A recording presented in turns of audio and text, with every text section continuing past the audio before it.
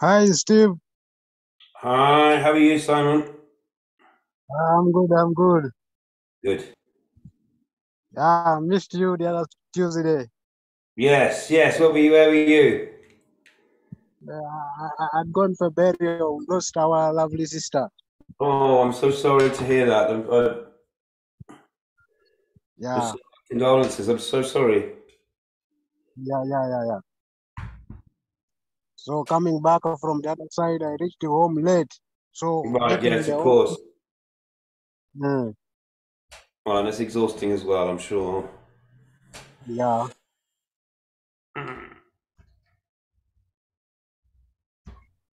How is that side? Oh, well, yeah, it's okay. It's a nice time of year, so the weather's nice and everything starts growing after the winter, so suddenly it's a big change. So we like that. Yeah. But Okay. really, United Kingdom is not doing well. It's really struggling. Country's really gone down in recently, Eh, and it's quite distressing to be honest. But just because a lot of people are suffering, and we're not we're not used to it here. um, mm, and it's mainly it's energy prices have gone very high, and that really affects people here because of eh, heating and what have you. We're paying the eh. highest energy prices in Europe. I mean, by a long way as well. Oh, You know, that is so amazing. yeah, it is really crazy. Mm. For us here in Uganda, we have got some heavy rains that has caused people even with floods.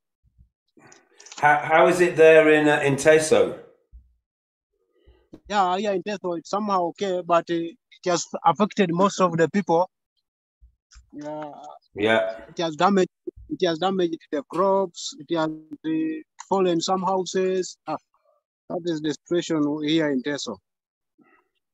So what I've been saying to people, I mean, it's very harsh, and not to be unsympathetic. Um, hang on.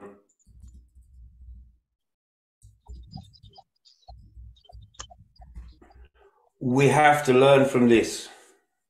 What we see happening now, um, we have to let that now educate us because it's going to happen again. We're going to get more extreme weather, and and so we have to build more resilient systems. Yeah, And we're getting a push from reality all the time now. Um, in what's happening in Europe right now is the southern part of Europe, even though the summer hasn't started, they're already in drought. There's some major oh, rivers that are empty, and big cities where the reservoirs are almost empty, and people don't really know what to do. They're kind of behaving in the same way, but the yeah. water's running out. Hmm. And It's really so sad to hear such kind of news yeah, affecting our people. um, and I can feel. I mean, we all feel frustration. Um, I've been trying to warn people about this for 25 years as it's slowly unfolding, and people have not been listening. Um, so here we are. As we have to use our abilities now to really find ways to go forward. Yeah, Um, yeah. It is like the way we are trying to preach the gospel of permaculture to people yes, in those areas which are most affected by floods. yes. We had reached onto them and we had wanted them to open up guilds such that it will help them in lowering that water. Hmm. And I brought to them here to my home here. and I showed them how guilds are supposed to be created, and then how they are supposed to be opened and channeled to guide that water to Yes. run through them. It would have prevented them from having such floods that had Yes. attacked that has fallen their houses. It's really sad, but they have gone with a picture of how to open up them and to put them into implementation other than just viewing and going away minus it. I sent you Yes. some picture. I sent you some picture of some system integration that I have here in my home. Yes. I don't know whether you received it. Where did you send it? I'd send it on the other email. On email? Yes. Okay. Well, I won't check it now because when I check my messages, I'll probably, have to check other messages. But so, yeah, thank you. And I want us to, I want a lot more feedback from you guys, really, because I've done a lot of talking now. We want to see your situations and help us understand that so that we could build designs and strategies. So, Yeah. Apparently, chairman has delayed a bit, but he has called in for a meeting and how to begin to rearrange those feedbacks for you, because it has quite been many of them that we have not forwarded to you, and it has given him also a lot of doubt that, hey, what are we doing really? Our mental need is us to be sending these things. What are we doing? But definitely, I and the teacher Deborah, sometimes we also are taken up by some other activities whereby I we are not, understand. whereby we are not yet gone into that aspect of sending you the things. That's Yeah, why sure. you see there is some kind of delay in sending those feedbacks. But otherwise, we are trying our level best to make people understand what permaculture is and other systems to be used in order to make the normal functioning of the principles of permaculture. Yeah. And it is ethical values. So in the meantime, we are apologizing and requesting an apology from you for that delay that has come in aspect of delivering the feedbacks to you. But otherwise, let me wait for chairman to reach, and then we shall Yeah, communicate to you sure. again. Sure. And Yes, I on that. understand, we've all got many Hello. conflicting responsibilities. Yes. Oh God. Hello. Hello. Yes, hello. How are you guys? Yeah, how are you? I'm good. I'm good. I'm happy to see you, Andre. So I'm just updating the YouTube link. Okay, there we go. So, I'm good, brother. Okelo, how are Yes, you? I'm good. I'm good.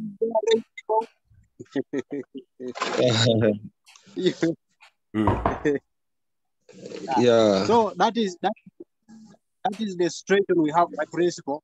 We are requesting that apology to be considered to you. no, I understand. It's Okay. fine. And we all just do the best we can in the time and resources that we have. I understand that. Okay. Yeah. I'm just waiting for a few others to arrive, but otherwise we'll start very soon. But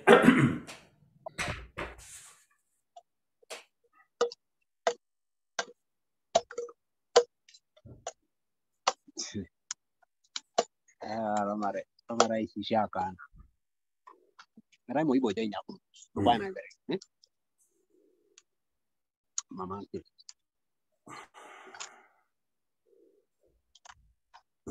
Nicholas.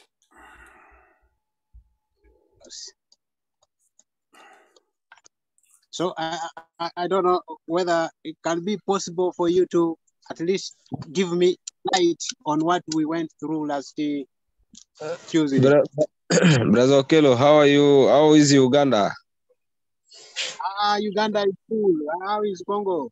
Mm-hmm. I'm not in Congo, but I'm Kenya, Kakuma refugee camp. Hello. Yes, I said that I'm from Congo, but I'm living in Kenya, Kakuma refugee camp. Oh, that's where you are. Yes. We understand when somebody is in that kind of a situation is not so good. Yes, that's why we are here to create something. Yeah. Yeah, it is good. I don't know how far has our principal gone, because he talked of bringing the system where we can deliver messages to each other to create a kind of unity for members of permaculture. Yeah. I don't know how far has he gone, because some of the issues and the ideas are supposed to be crossed from country to country, from village to village, from local, such that we come to understand what each other need, what that person is lacking, and how to make them also get up, run out of that kind of a situation which is hardening in life. Yes. Yes.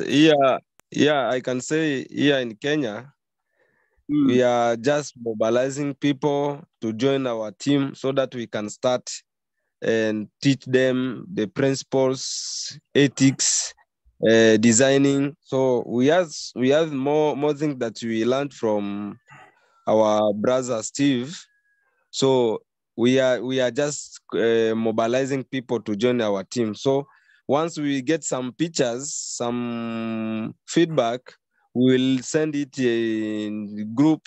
We share it in the group, and we will be having more things to share with you. Yeah, for me here, I'm ready to join you people. I will join you people to mentor in so many aspects. I'm ready to join you, and only communication matters a lot. Communication matters a lot. That's why I brought again this issue of communication to our principal, that let him create for us an account whereby we are whereby we are in position to deliver our messages to each other, to come to know what we really need. So Simon, yes, that is a good idea. Last week, I suggest that we should have a WhatsApp group so that everything that we want to share, we can share it on WhatsApp. Yes. So it is our principal to arrange it for us. He is the one to arrange it for us, and then communication will become simpler for all permaculture members in the whole world. I know he's listening us. He's now the one to make us understand and know that that is our count of what for communication and message delivery. Okay, so if we agree that we do a WhatsApp group, which we'll just use for discussing the themes of the course and sharing our particular situations, I think that's a good idea. It just takes somebody to organize that, doesn't it? So, and if we agree that WhatsApp is the best application to use, because there's many different ones out there, but WhatsApp is familiar. People were familiar with that. Is that correct? Yeah, it is somehow cheaper for most people. You know, there are some systems that are a bit expensive for other countries. whereby they cannot be in position to afford. At least with WhatsApp, everybody can be in position too. Okay. So we can work on that. It's okay. Yeah. Because okay, well maybe Gerald can help me set that up. I'm not very used to WhatsApp, but I know it's not difficult. Yeah, sure. And hi everyone. Sorry, I'm a bit late. Yeah, sure. That's a good suggestion. We will initiate that. I will take the lead on that. And as Steve said, as long as, you know, everyone is committed to keeping the conversation streamlined, yeah, and then also ensuring that everything shared on there is relevant to the purpose or to our PDC, then well and good. So I'll take the lead on that, and I'll see how to get the individual's numbers gradually. Yes. Yeah. Because that's one thing I've been just struggling with, or the challenge is to get a good dialogue, a two-way communication between everyone now. What I was saying is, you know, you've heard me doing a lot of talking, and I want to hear back. It has to be much more two-way now. And in our final weeks, what are we at, 19 now? I think we've got 5 more weeks. So these next 4 weeks are going to be very important. And we've got a lot to learn, as in how we apply these to our situations. You know, we're seeing the devastation. So you asked what we talked about last week, Simon, and I was responding to the fact that many people had been affected by the heavy rains and flooding, and we started talking about designing and building more resilient systems, and recognizing that we're going to be facing these challenges, and we can't just behave like we did in the past. We've got to start to have a vision of how to go, you know, into the future. And so, you know, obviously landscape and water management is a big part of permaculture design, and really how we manage water is one of the very first things we think about, because we need to catch and store. How did you summarize it, Gerald? You said slow, spread, and sink, I think, or something like that, which is that's a really good thing. We need to slow the flow of water, spread it sideways, and let it to sink in the ground.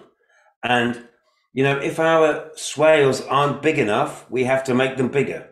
You know, the observation is, how big do I make my swale? Well, look at it when you've got a lot of rain, and it'll tell you if you need to make it bigger. And these are the things that they take time. So the thing about permaculture is it's not an instant fix.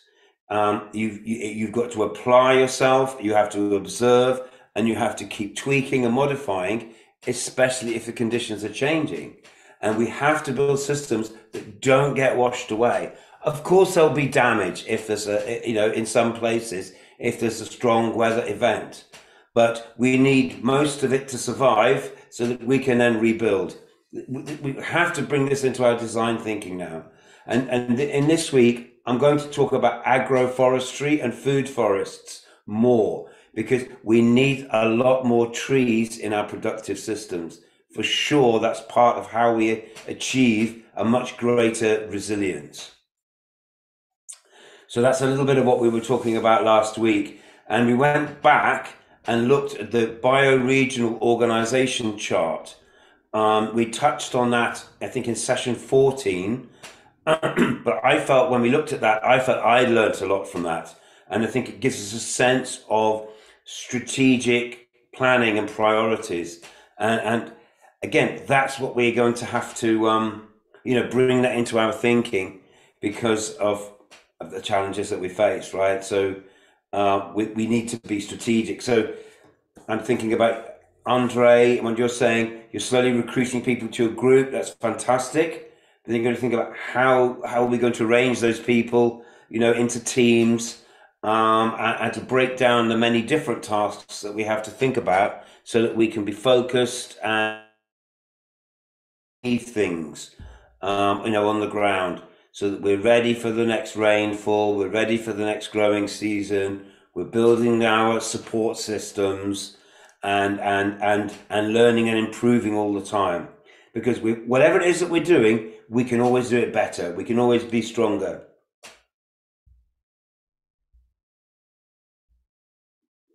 Okay, thank you, Caroline. So yeah, there we go. So Caroline's reporting how, you know, that's exactly what happened to there, that the swales weren't quite big enough and strong enough, and they're going to have to repair. But you're going to have to think about how to make them a little bit stronger and a little bit bigger. And we can use plants for that, remember. And the anchoring of roots makes, obviously, the soils, reduces soil erosion, but it also increases infiltration for rainfall. So, and we obviously last week we saw some pictures of vetiver hedges that Tebendeki Ali has been constructing there at Butambala. And, you know, there's many techniques that we can use. So let's choose which one we're going to use and start to deploy them now so that we're ready for the next extreme weather event. We've got, and then think about what we can build on top of that to make it even stronger, because that's where we're going to have to go. And you know, we've got to lead the way for our communities as well. We've got to show working models that people can learn from. Caroline, would you like to tell us anything more about what you've been doing there sorry, I didn't catch the name of the place. If you're able to chat, do just tell us a little bit more. Otherwise we'll carry on, but yes, Steve. Yeah. Yes, I could say a little bit more about that. Oh, yes, we have Caroline and Carol, the vegetable that we planted there. We'll make it now, wow, very soon. Okay, so yes, what you've just mentioned, I think to do with swales and then other resilience techniques is the way to go. Actually, when I've just had a meeting with the people from MMS in Tororo, and they said that swale alone was sort of another resilience enforcement. Apparently, they've been having lots of flooding from uphill, but then they realized that that alone, if properly done over time and replicated over the landscape, is going to be very vital, not only for the flooding, but even for groundwater recharge. Because yes, as you slow, so it's basically slow, spread, and then sink. So all those are having multiple impact. As you're slowing it down, that means you're reducing the pressure, you're reducing the erosion. Spreading it means taking it to have it evenly spread across the landscape. And then sinking it further is not only, is going to also play a role in doing both the groundwater recharge, but also sort of allowing you to harvest the water where it's most needed. As we always say, the best place to harvest your water is in the ground, because at the end of the day, it's going to form back into the cycle. I will show that image later on, but in the interest of time, please, I will say let's proceed. Okay. Unless Carol, is she on YouTube or something? No, she's there. She's there, but she may be not able to speak. She sent a message. Oh, she's there. I'm available. Yes, Carol. Oh.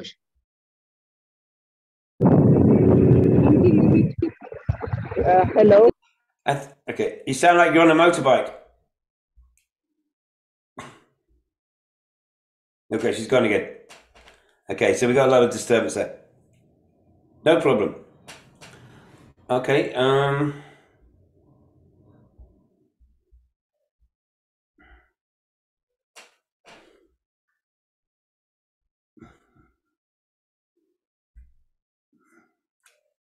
She's traveling.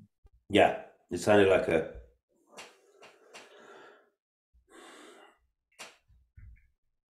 Okay, hopefully you can see my screen, yeah. And here's the page for today so far. Diversity is key, lesson 19. Image which is from our teaching manual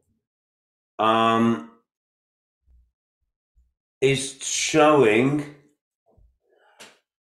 a diverse food growing system.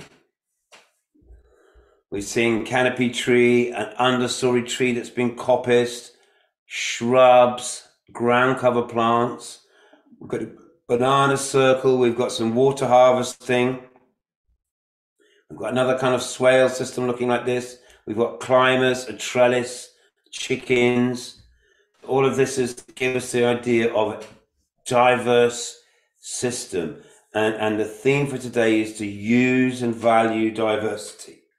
It's diversity that gives us the resilience, and it also increases the yield.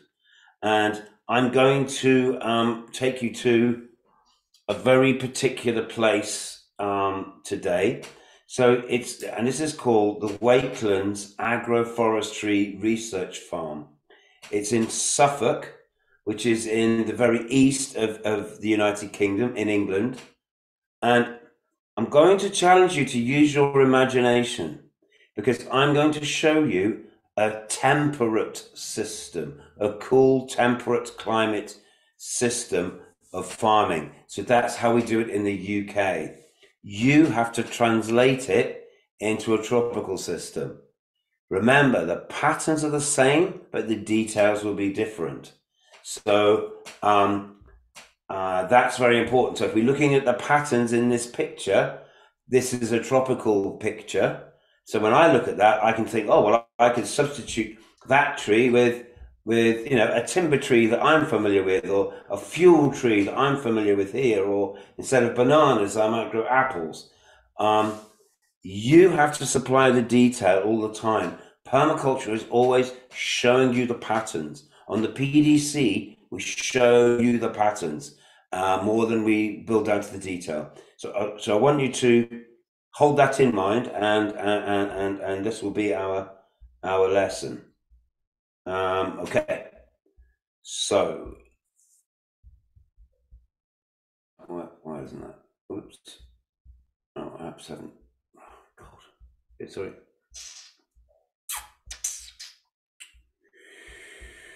Ooh.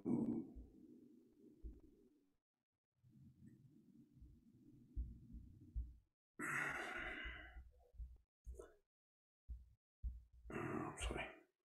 I've got a different computer set up this week. I'm going to just...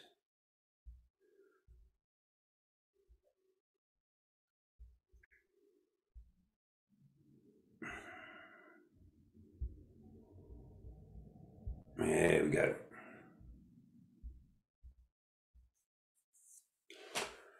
Okay, so firstly, let's have a look at what it looks like.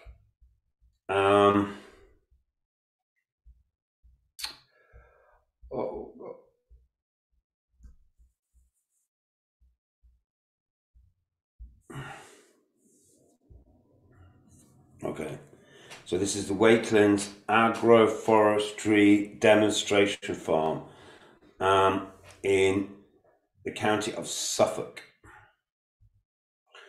And here is Professor Martin Wolf. This project, I think, was about 35 years of his life. So this is Martin's passed away now, sadly. He was still working at about 85 years old, and his wife, when I went for the tour there, she said, "I told you to start it earlier." But In our climate, in the temperate climate here, things happen more slowly.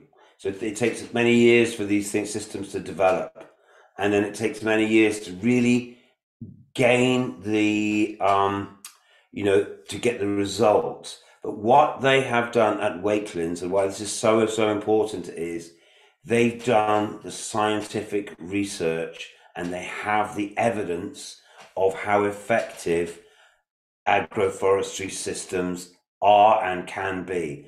And he's standing there talking to you, telling you about vast potentials that you can tap into by understanding the knowledge of what this man has acquired in his life. So I want you to be inspired by this gentleman, because he, at about the age of 50, he realized that to really test his ideas, he had to buy a farm and design it and run it according to a different set of principles. And here he is. Imagine the satisfaction that you must feel 35 years later, and you're saying, I've proved the case for this approach to farming. So I'm going to try and explain. I didn't understand. This man had a lot of knowledge. He knew a lot about grasses, growing wheat and barley and things. Now this translates to growing maize. Don't forget, they're the same types of plants. It's just that you're in, so everything that you're going to see in this lecture is relevant to you also. You've just got to translate it slightly. So this man dedicated his 35 years of his life to developing this farm to show a more resilient form of farming, and it is based on diversity. So it's very relevant to be looking at this in the context of Principle 10, David Holmgren's Principle 10, use and value diversity. So guess which bit is his farm and which bit isn't. You can see very clearly that the Wakelands farm looks very different from the land surrounding it. So this is in the east of England, as I said. We call this East Anglia. It's very flat there, as you can see. And it's where most of the very intensive farming in the UK is done in this area. They have good silty soils, and the flat land lends itself for machinery, for industrial type farming with big machines. And one of the things that Professor Wolf noticed over time is that those farms that are using those big machines and using chemicals even they have these fantastic soils, they're breaking down and they're blowing away in the wind in the summer, and the land is drying out. So the UK we have a cool, damp climate, but it's changing. It's changing because of climate change, but it's also changing because this kind of farming dries out the land. Now just look at all that bare soil. This is what happens when you do monoculture, because you're doing everything at the same time. So let's firstly, before we go to Wakelands, let's contrast it. Let's look at the bit that's not Wakelands. Let's look at this bare soil, and you can see the tracks of the tractors on it. Think about the compaction. Think about when the wind blows across this landscape, all that moisture that's lost, all that evaporation from that soil. Think now again about the sun shining down on that soil, and the heat from that sun is going to make the carbon in the soil, the humus, organic matter, that essential component for fertility, for the soil microbes, that is going to oxidize and it's going to go off as carbon dioxide. So not only is this not very resilient and eroding, but it's actually contributing to climate change at the same time. Now, nature, let me remind you, and let's just really remind ourselves and fix this thought in our minds. is nature never does a monoculture, a monocrop, one species of plant for acres of land. It never happens. So when you do that, you create a big field of maize or a big field of any kind of crop. It's very vulnerable, because when you harvest, your soil is all bare at the same time. You know, if one pest comes along, it can multiply because you've created ideal conditions for that pest to multiply. You're literally setting yourself up to fail. Now, with these big monoculture systems, they use a lot of chemicals to control all the factors. Instead of working with nature, what they're trying to do is they're using energy, and it's petrochemical energy, to control nature. You can see, if you look at all of these farms, you see the impact of vehicles, of tractors, mechanization. We see huge areas of one thing and so much bare soil. So all of your alarm bells should be going when you see something like this. This is not sustainable.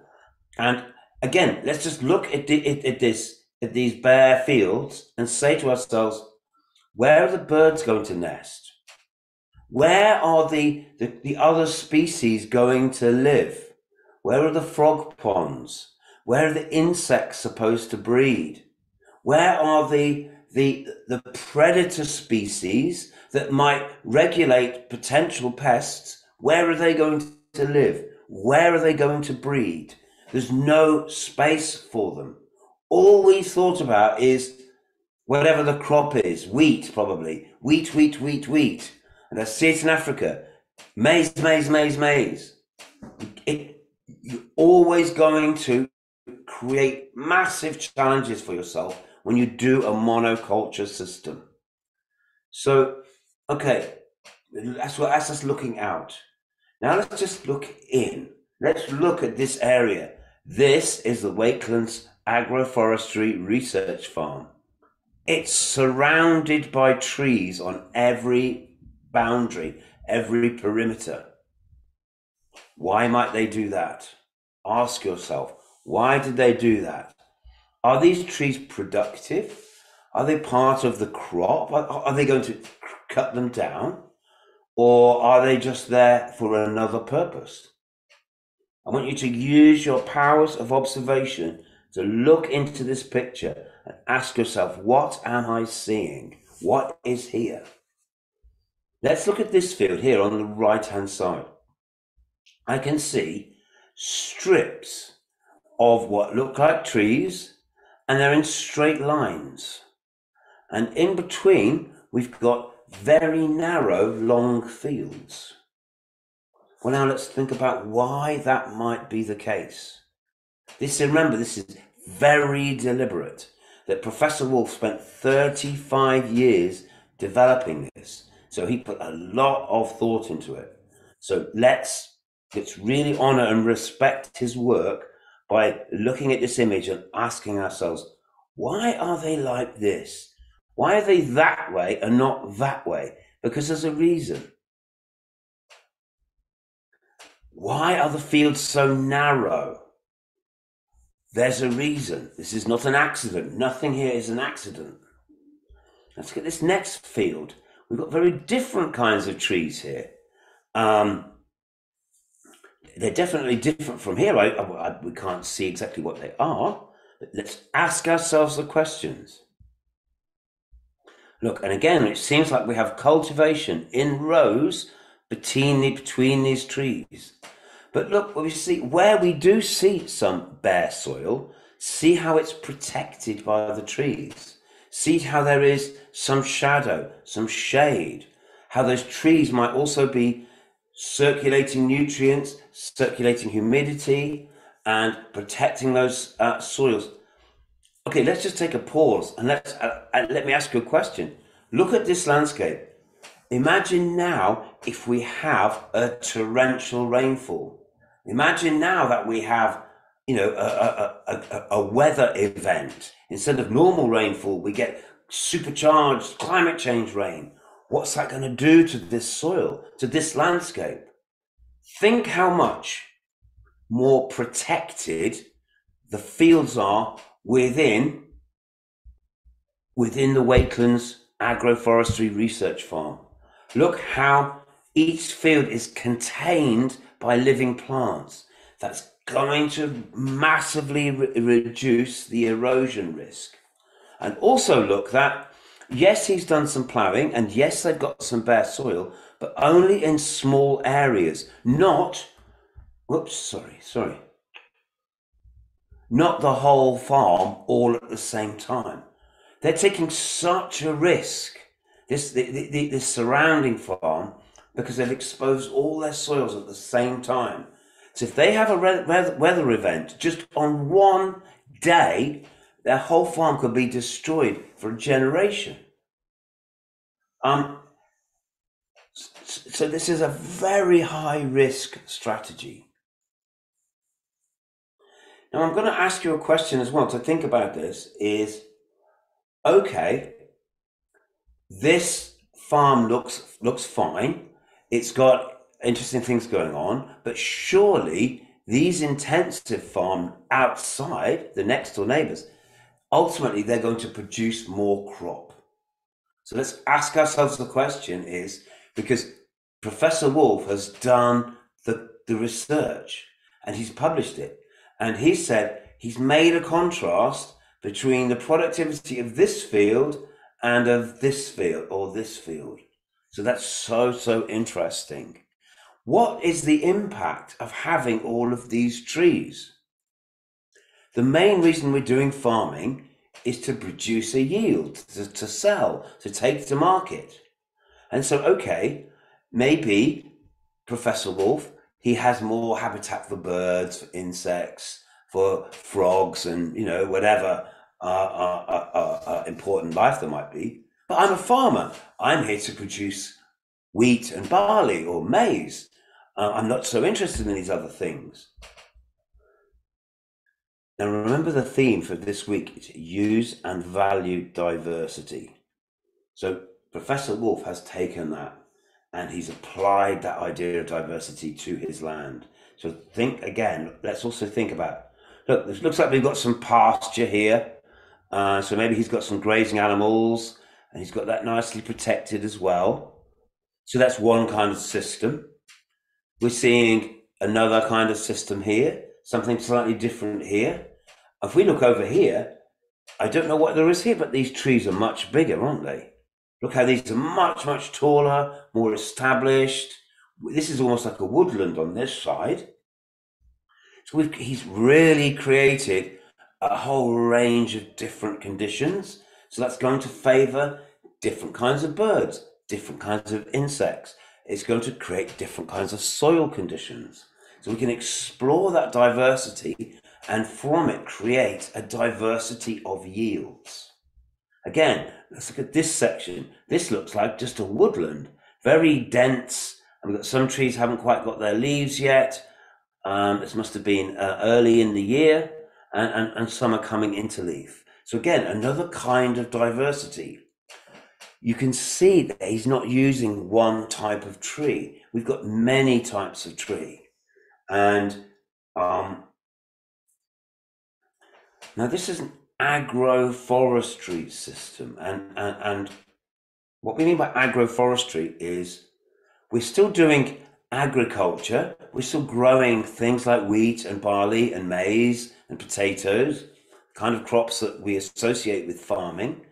But we've also got forest systems. And so we can explore and think about what the yields might be from those systems and how that might contribute to the overall farm system. So, okay, we've got some settlement here. There's obviously a house and some barns and some farm structures.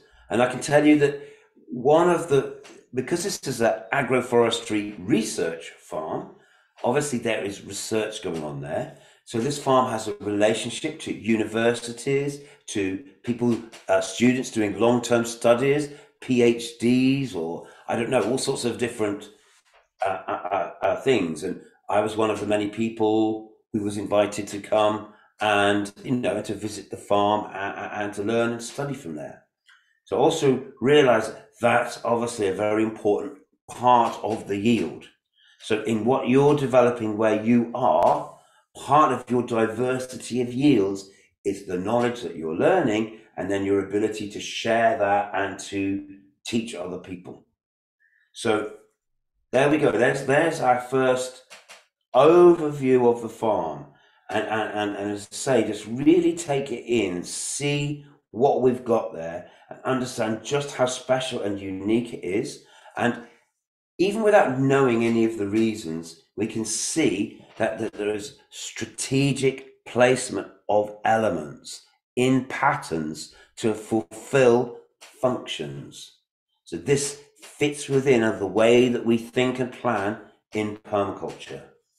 He's trying to copy and emulate nature, but also to do it in a way that suits other functions, such as maybe using farm machinery or whatever other reasons that there might be.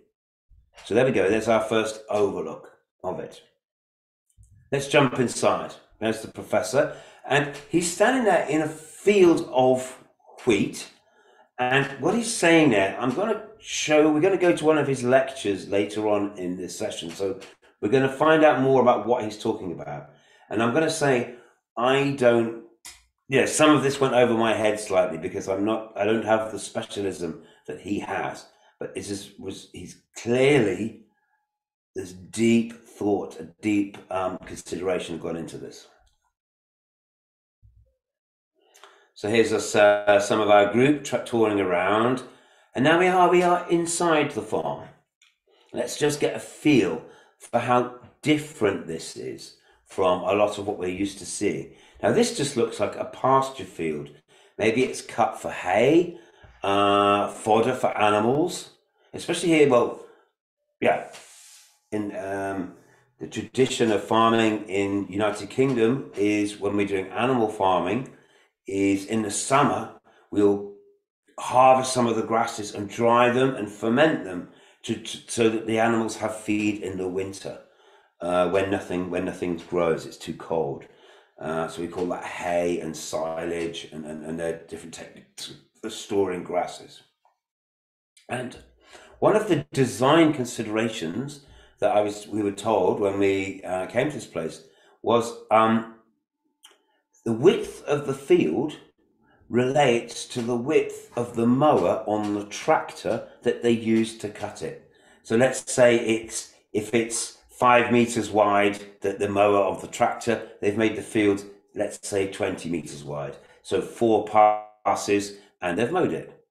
So they've designed around the tools that they plan to use. There's a design consideration.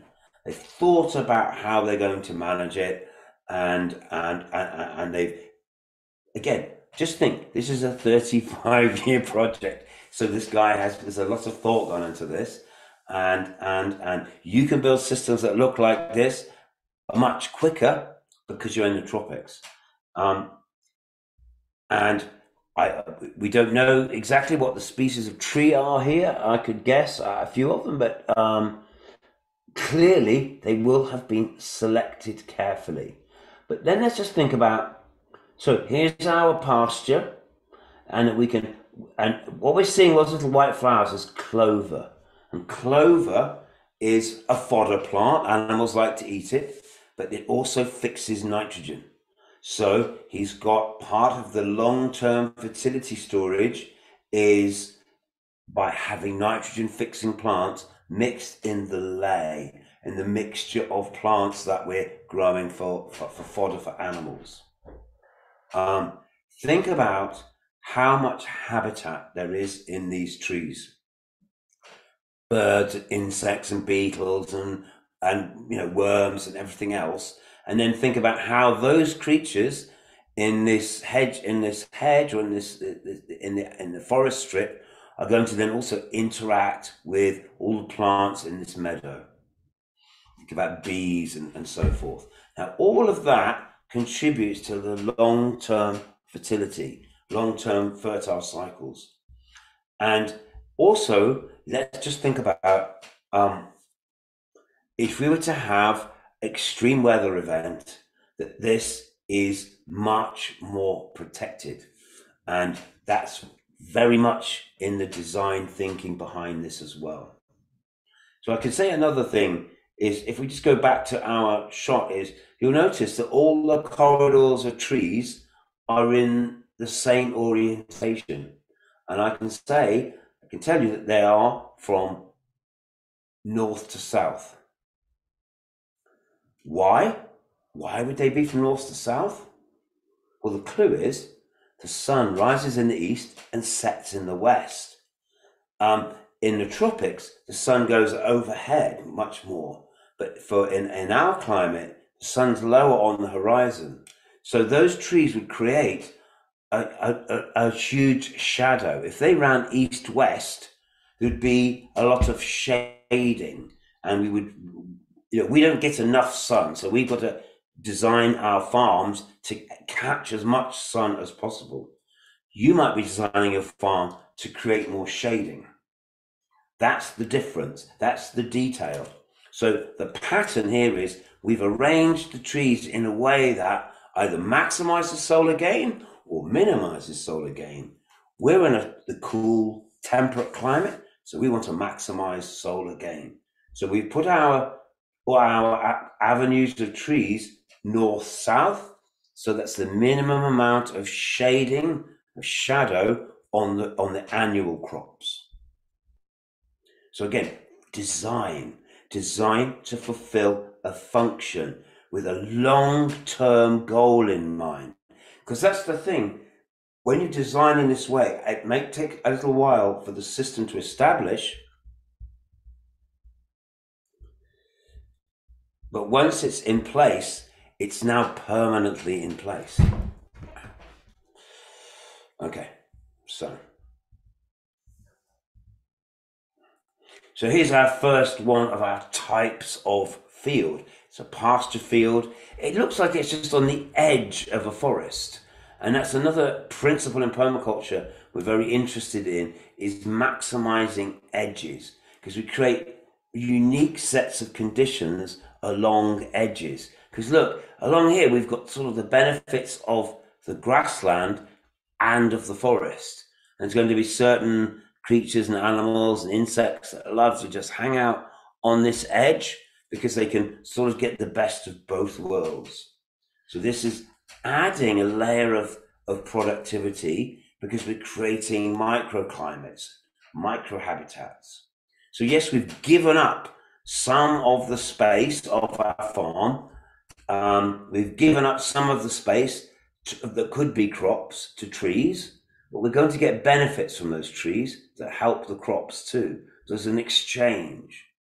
So again, let's go back to that question. Keep that in mind that I asked you, is how much wheat per acre do we get off this field compared to this field? Wouldn't that be interesting to know the difference, the comparison? So does this indeed have a positive impact? And if it does, by how much? That's the question that Professor Wolf asked himself, and he wanted to prove. And obviously these farmers here are thinking, I'm not interested in trees, I just want my maize, my wheat, my barley. And who's going to win? So let's carry on around the farm. We've seen here, this is growing a grass, this is a fodder grass to feed animals. This is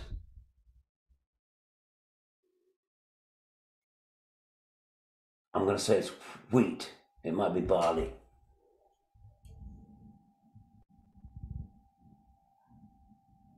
It looks like barley. Anyway, wheat or barley, it doesn't matter. It's a grass. We grow it for the grain. And this is the backbone of agriculture in Europe. And is, and well, across a very, very important crop around the world, really, is growing wheat and barley. Wheat, obviously, we make our bread from. Barley, we make beer from, and also feed to animals. But really, it's this is a very, very important food crop for us, and it's not so different from maize. Really, it's the same type of family. But you'll notice, let's notice some things in here. So we've got the same kind of field. We can see some kind of tractor has driven through, and we can see that the width of the field fits the width of the tractor. So we can see that, and we can see the rows of the crops. But look, there are canes here, markers, and there's little white cards. So something's going on here more than just growing the crop. They're doing an experiment. They're monitoring what's going on. Remember, that's another yield, is the learning, the knowledge. And because things are changing, because of the climate change, because of things, so we're going to have to monitor, observe and interact. Let's try different approaches and techniques and see what we learn, okay? We're using and valuing diversity, and we're creating different conditions, and we're going to explore which ones of those work the best. All of this is super interesting, and I hope I can bring this all to life for you. So again, we're just seeing what's there on the farm. We're walking around, smell the air, hear the bird song, notice the insects, look at the soil, look at the ground, look at the plants. Are they all the same? Look, what I'm seeing is they're certainly not all the same height, are they? We've got short ones, we've got taller ones. We've got some flowers and things in there. We're certainly seeing some degrees of variation. And then we're also seeing, again, alleys of, again, different kinds of trees again. I wonder how he selected those trees, what choices he made, what research he did to choose what varieties to do. I'm going to ask you the same questions. If you're going to be inspired by the ideas, what trees might you want to use? Where would you go to source the seeds or the saplings to start your own experiments and projects? These are all things that Professor Wolf was thinking about. So, and we've got to learn lessons from him. He's not here anymore. He's passed away. So let's look at his legacy. Let's learn from that and be inspired. Oh, gosh. Sorry. Just take a pause. I'm going to pause for a second.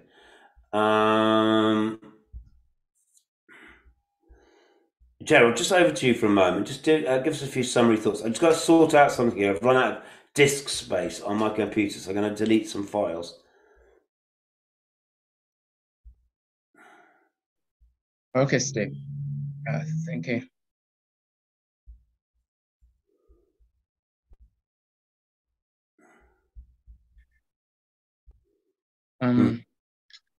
Yeah, that was a really brilliant case study. I was closely following, and then also looking at the multi-functionality, but also as part of the how it relates to our theme for today.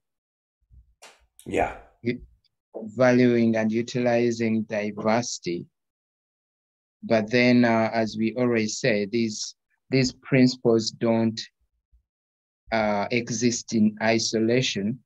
At the end of the day, we see ourselves again drawing back to, or even fast forward to valuing and utilizing the marginal, actually. So it's really brilliant. I think we have Caroline putting up her hand. Yes, Caroline. Okay. We had something very interesting. We tried to do that. at the demo farm, we planted vetiver along the edges, right very close to the edges, because of the flooding. And then we planted some kind of bean that acts as a vegetable. It is a climber. It lasts for about 2 years. And again, you know, we also put in some other bean which grows as a shrub along the fence together with the climber. So this one is going to act as a barrier so people cannot, you know, see in. And at the same time, we can get the beans from there. So it is interesting. I don't know how to share pictures. Maybe when we have the WhatsApp group, I'll be able to put the pictures there. So it will be interesting to see how all this, you know, comes up to when how all this develops. I think it will be nice to see how our edges, our margins will be at the demo farm. Yes, yes, Caroline, thanks so much for that.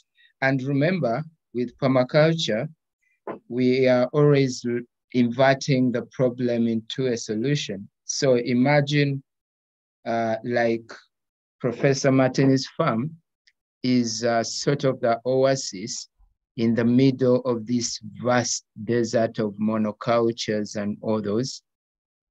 Imagine if your farm or your site is going to be that oasis. That means all the essential elements, all the useful elements, the bees, the beetles, and everything are going to end up in your space. Yeah. Yeah, imagine. right. Actually, okay, the space is not big, but we even have a small wood lot. We have a small wood lot at the corner.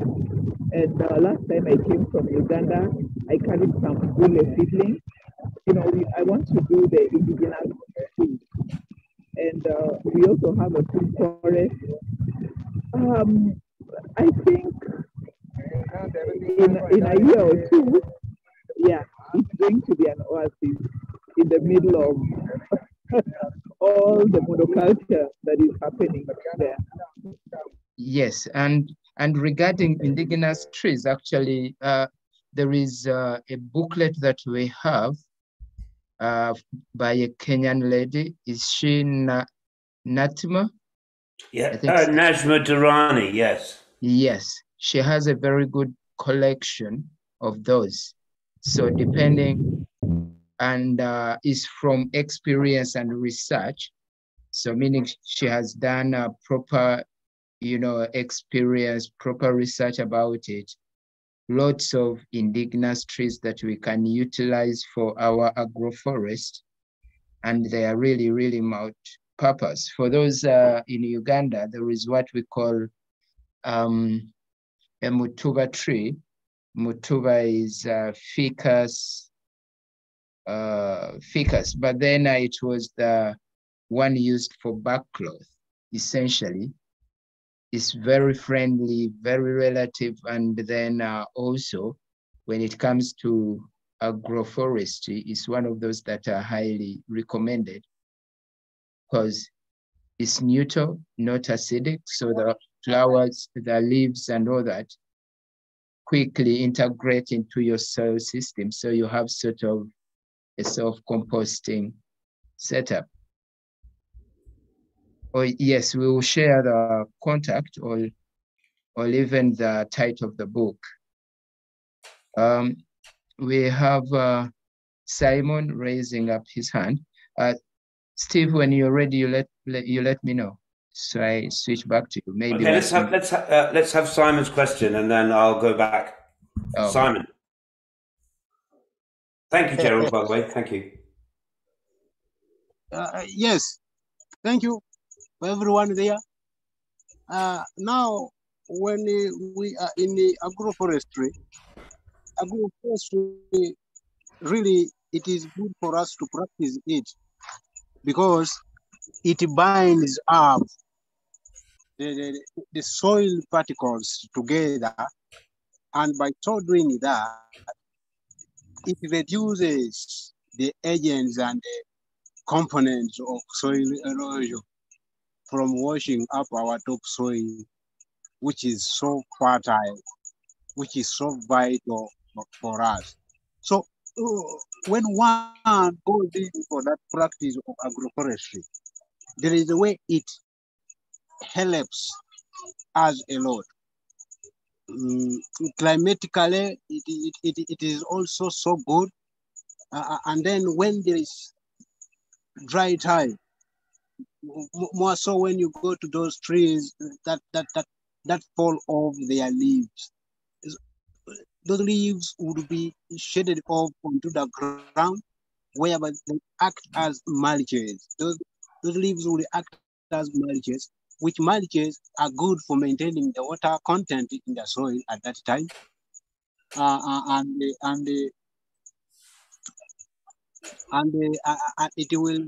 It will be decomposed by the organic matters, by the micro living organisms that are already in the soil, and it adds humus into the soil, and into adding it into the soil, it brings up the fertility level of that place, and it renews the cycle of that soil, maintaining its fertility, maintaining the moisture content, the water retention capacity of the soil, aeration, erosion.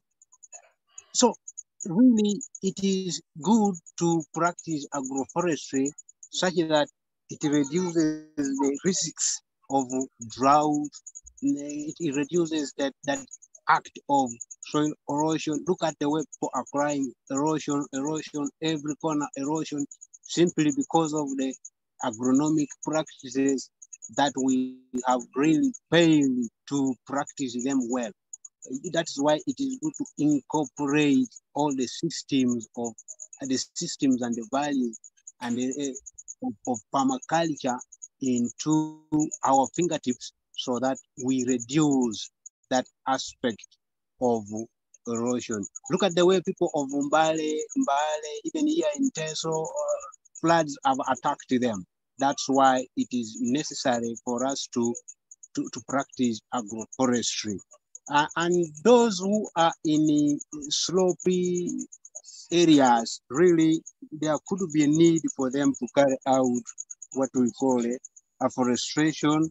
They should carry out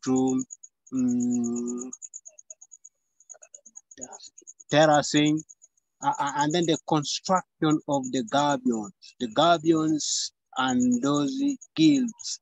At least it will help us capture that speed of running water, and then it will be gathered in a place that we have designed to store them, to reduce their speed of runoff, to reduce that damage that they will cause to us.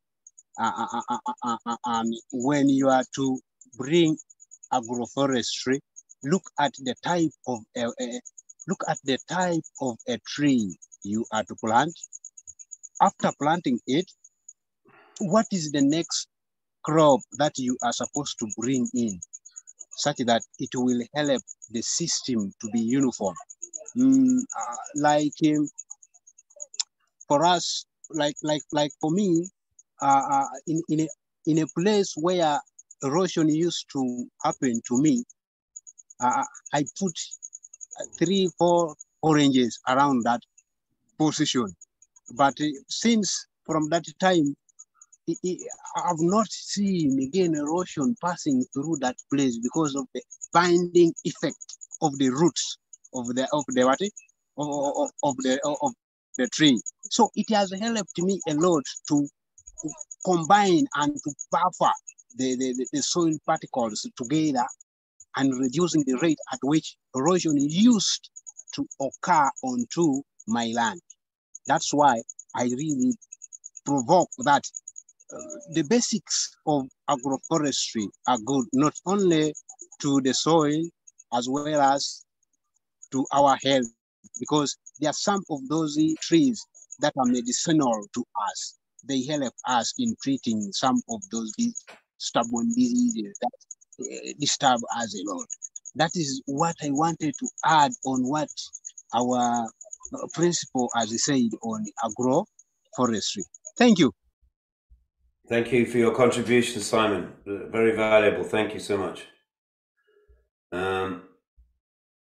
Okay, so we're back, and we were doing our tour of Wakelands, and we're using our powers of observation to understand what we're seeing, and we're relating it to our permaculture ideas. Now, interestingly, Professor Wolf isn't a student of permaculture, but he's a student of agroecology, and he's followed his line of thoughts, but it's led him to the same conclusions that we are, exploring as well. So when I had the honor and the pleasure of visiting this farm, I really felt I learned a lot, and I was very excited to see, that he'd formally done the research into areas which the very same things that we are interested in permaculture. So it was a great coming together. So here it is again, and see again the layering in the picture. Come on in. Come on. That there's our crop, and again notice the different heights of the stems of the wheat. It's not all the same. It's not uniform. Sometimes when you see a crop, when in a field, and every plant is the same size, same height, and you can only imagine that every plant has the same root patterns and the same root depth. So my little friend here just come to say hello, and so whatever we're seeing, it's much more diverse than what we might normally see. And then also, if we look behind the professor, we can see there's one form of tree, and then there's another type of tree, and then there's another type of tree. So there's another layering and another layering of diversity. Don't know exactly what it is, but we can see the patterning. So take these ideas with you, and also this is to me that's so interesting is we can do growing annual crops in alleys, and we can even do a bit of ploughing and what have you, because the system is stabilized by these perennial plants around it. And so we can see that, again, a lot of thought and design have gone into this. And let's think about how we can decode these patterns and think about how we're going to use them in our own designs. Okay, so then again, seeing they're really quite narrow, these fields. And think how protected that feels. Think about the wind sheltering effect, and again, I think about the presence of all those birds and insects, the things that like the conditions of the trees, and the things that like the conditions of the wheat field. Now, as we went around the farm, what became apparent is that different areas of the farm, they were doing slightly different types of experiments. And what they were starting to tell us was they'd bred they weren't just using one kind of wheat, but they'd cross-fertilize them to create a population. So there's a set of genetic variations within these plants. So let's say there's a set of genes that's been crossed, all the plants. So now we've got a range of phenotypes. The plants present themselves slightly differently. And so some might favor different kinds of conditions. Some are a bit more resistant to one kind of challenge, some perhaps more resistant to another. So even within what looks slightly like a monoculture, it's not, because we've actually got different varieties. We've crossbred our plants to get a range of different varieties. Now, there's a problem in that the companies that make bread, or the people you might be selling your crops to, they don't necessarily want this. But if we're small farmers that are producing stuff for our own use and to sell locally, then that's not a problem for us. So we'll get a bit further into this, but there's a lot of different research going on here at the same time. Here we've got an area where they're growing vegetables. So a different kind of environment. The trees look very different. We've got some big established trees, but there's more spaced out. Yes, we've got some bare soil again, but it's nicely protected, and we've got a diversity of different vegetable crops growing. I can't see exactly what that is. That looks like some onions there. Or again, is how you're going to adapt these ideas. You're going to adapt these ideas to suit your conditions and your crops. But Professor Wolf is showing us a very, very interesting pattern that we can learn from.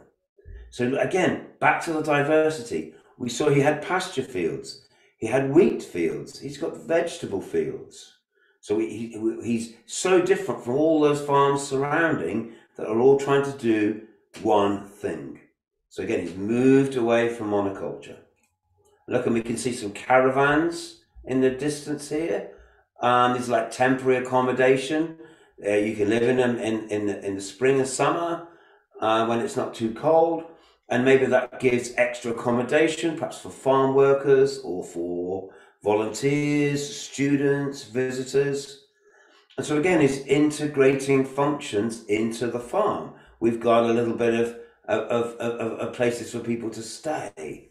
And that might add another layer of functionality to the farm. Now we've got potatoes. So another kind of crop, we're going to manage it in a different way. So look at all this diversity in one farm, from this to this to this to this. It's fantastic to see, and especially contrasting to that desert that we see around. So my glasses are broken. It looks a bit comical.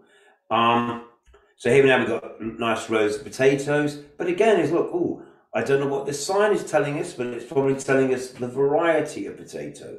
So there's again another yield. Is he's still doing more experimentation? We've got some big poplars here at the back. Different kind of tree, different shape, gives habitat for different kinds of species, more diversity. So we've got so many ways in which he's introduced diversity of conditions, different diversity of plants, and then the arrangement of the plants to create particular kinds of shapes and patterns, all of which support his overarching function. Okay. So here we are in the potato field, just seeing that from another angle and seeing how, look, the types of trees, the spacing of the trees, it's really different. So there isn't just one way to do this. There's many ways to do this, incorporating the trees into the crops. So, and obviously these alleys where the trees are, those are never going to be ploughed. And also what they've discovered is where they do a little bit of ploughing and turning of the soil, is it does disturb the roots of the trees, but the trees respond by just going a bit deeper, going deeper than the depth that where the soil is being actively cultivated. So we have the long-term protection of those trees, and as Simon was saying, it really helps build a stronger soil, build the crumb structure of the soil, and contribute to raising soil carbon. So I can also say that part of the research here is they're measuring the soil carbon in the forestry bits, and they're measuring the soil carbon in the agriculture bits and comparing it and saying, is it rising or falling? Is it rising by how much? And making comparisons. So again, this is the whole farm it's a farm and they're growing food, but it's also an experiment. Hey, sorry. Yes, again, look, that's a beautiful landscape to be in amongst. It's very attractive. And here we now look, this part looks just wooded. These are wild grasses that we're seeing in the foreground, or a mixture of that and other plants. And these are just some of these are my observations when I visited it, and there were some information sheets on the wall in the classroom, and I just photographed a few of them just to kind of, again, show how the farm is sharing the knowledge. They're measuring the clover, so the cover crops and the impacts of that. This one's about crop heights, balancing productivity with environmental protection. It says here, climate change and mounting concerns about energy supply have placed new demands on agriculture. We need to develop new land use systems that can resolve the food versus fuel conflict, enhance biodiversity, sequester carbon, and are adaptable and robust to climate change. Agroforestry, integration of trees into farming systems, has the potential to meet these multiple demands. And our agroforestry program is leading the way in investigating this low input, biodiverse approach to sustainable production. Okay, look, we can see that there's one of their machines they're using in cultivation, but you notice it's a smaller machine. It's not like these modern ones, these huge things. So it doesn't have such a big impact. Step lightly on the land. This one's about integrating chickens into the system. It says organic poultry production is good but not perfect. Often it's over-reliant on imported feeds and not making use of the range. To provide the highest welfare standards and the most natural conditions possible for raising chickens, we've designed and implemented a novel silvo-poultry system on Sheepdrove Organic Farm. The birds are part of the whole farm rotation, obtaining more of their feed from the bugs and plants in the range and providing nutrients for the crops.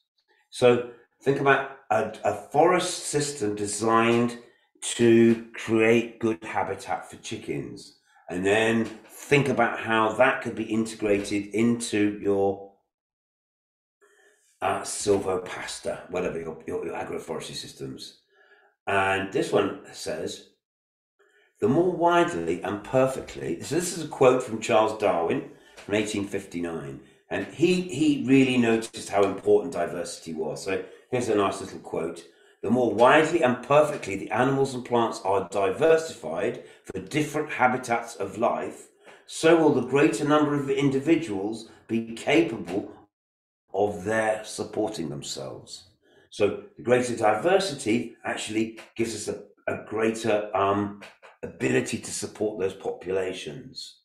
And we're seeing different examples here. So using high genetic diversity can increase the reliability and stability of crop performance. This approach is being trialled with winter wheat across a large range of environments in the UK. So that's encouraging to see that the ideas being trialled at Wakelands. So Wakelands is over here in the east. And look, there's different places all over UK where they're beginning to now try these ideas out. So something very, very important is happening here. And there's our little tour. So there's our little chance to have a look into that. I'm going to hand it to you, Gerald, just to field a few questions. And I'm going to suggest that just take a short break, and we'll reconvene at the top of the hour. So in about 9 or 10 minutes. But if there's anybody would like to contribute, I'm very, very keen to hear your thoughts. And imagine that you've just I've just taken you there. We've walked around the farm. You've seen those things with your own eyes. Even if Professor Wolf was here, what questions would you want to ask? You can think about this, or come and bring it back after the break. But yeah, there we go. I'm going to just hand to you, Gerald, and I'll see you all in a few minutes.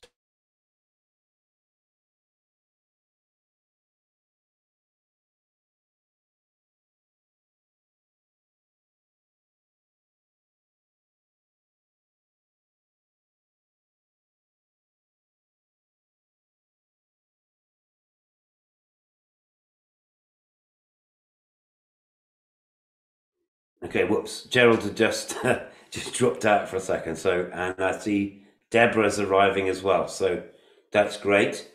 Gerald, when you're ready, I was going to say we'll take a few questions. Oh, January's there as well. Hello, January. Was it something general? I got kicked out. Oh no. No, that was, I think, just you. I just noticed you weren't there. Yeah. Sorry if I don't think I kicked you out by accident, but I was just saying, was... imagine everybody, you've just been on that tour. I've showed you those slides. You've seen the agroforestry system. Imagine that Professor Wolf is there, or anything. But any clarification?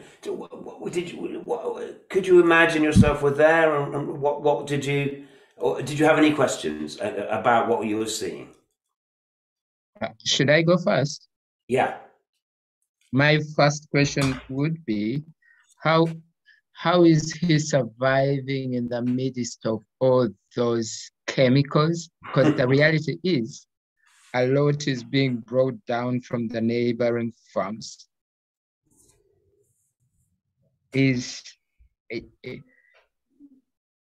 Was there any mechanisms of probably trying to suck out that toxicity and the chemicals coming along, because he's fully surrounded?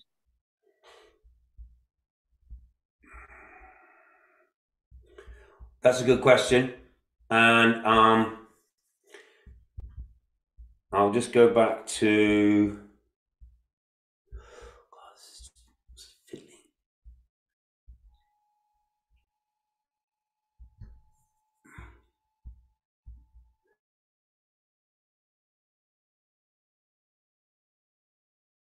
So I remember from the visit that one of the things, I think this perimeter hedge is so important, because you're right, there's going to be a drift of chemicals and toxicity coming from this intensively cultivated land. So I think these hedges are very, very important for at least reducing that impact, that effect. And another thing that he said, so we talked about growing, you saw him growing potatoes there. Potatoes in our climate, they're a very productive crop, but they're vulnerable to fungal attack. Certain funguses really like to attack potatoes, and we call it potato blight, Phytophthora. And one of the things he said is literally that the blight is spread by the wind. So when you have lines of hedges like this, of narrow fields like this, that really provides a resistance, and the diseases, if they are present, spread much more slowly. So we've got the physical barrier of the different tree systems, and then also with pests and other potential challenges, we've also got a wide diversity of species living on the farm that are going to help maybe regulate and minimize that impact. But yeah, it's a very good question, Gerald. And I think something that, it's a real challenge, isn't it? As we're pushing up against organic systems and coming up against the intensive systems, and we're starting to suffer, negatively from that. So that it really is a challenge. And then, so that's something that the agroforestry system helps dampen that effect by having this degree of tree cover.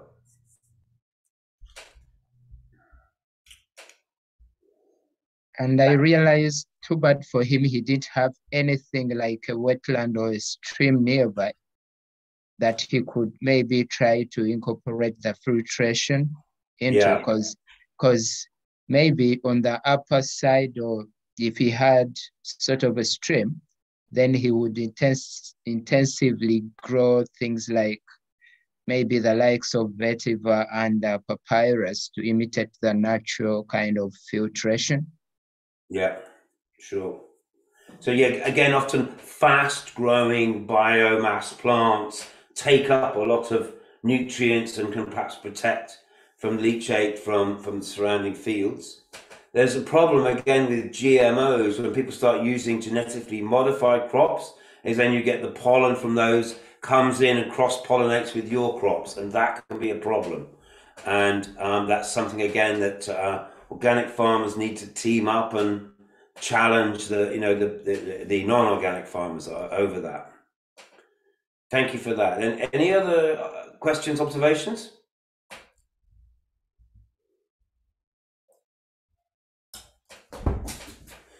For you late arrivals, we were looking at the work of Professor Martin Wolf, who spent 35 years of his life developing this agroforestry farm to really contrast what he could do with his mixed silvopasture agroforestry system compared to these monoculture farmers surrounding him on all sides.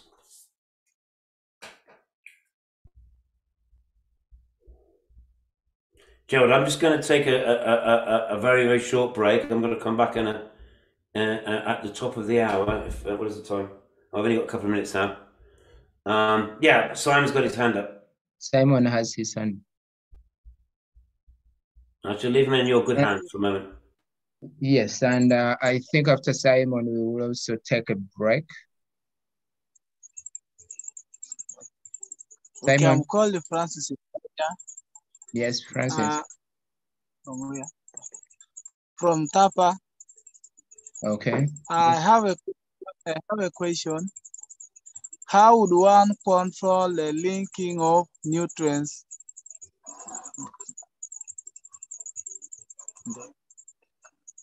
Okay, the leaking of nutrients from your plot or from your area.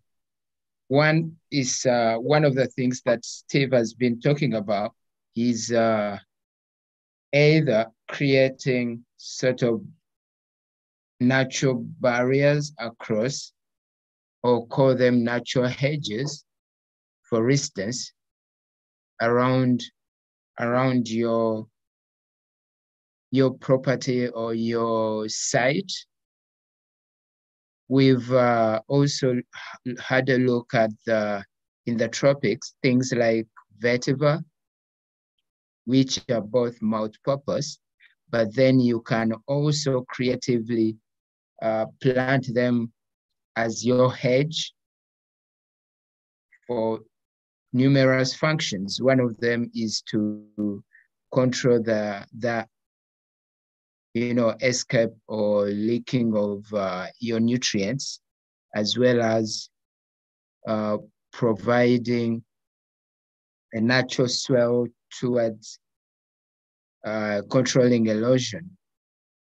So, because we know one of the ways in which your nutrients leave your site is through erosion or being transported by water. So as you maintain or become selfish with the water, or making sure the water is contained within your site or your property, then you're also keeping the nutrients within. So as you do the water catchment, know that you're not only doing water catchment, but you're catching the nutrients too, and you're slowing erosion, as well as deeply, if you're to look at it in the long run, you're also recharging your groundwater system.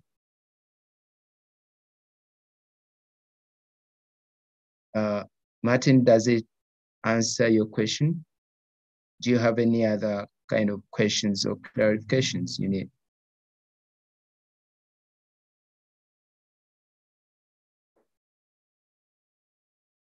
Hello? No, thank you. Thank you for that. Thank you for that, Gerard. Okay. So as the topic is utilize or maximize the value of diversity, and then also correct placement of your elements and ensuring there is multifunctionality all over. So it could be probably things like coriander, lucina, vetiver. So the more elements you have, and once you have them correctly placed, the better. So we're going to take a 7 minutes break. And then we'll be back at 10 minutes past the hour. Yes, please. Hello, you try to remind Caroline that Tapa is crying for the ceilings of vetiver. This is the right time that we really need to at least multiply such that. Okay, and I think she has had it directly. Yes, I've had. Okay. I've had. Maybe we see how we can go about it. Okay. Oh, okay. All right, let's take our break and then be back at exactly 10 minutes past the hour. So that's 7 minutes. All right, see you all in 7 minutes, which is now about 6. I'll be, as part of your break, could you please put your numbers in the chat so that I can start creating the WhatsApp group?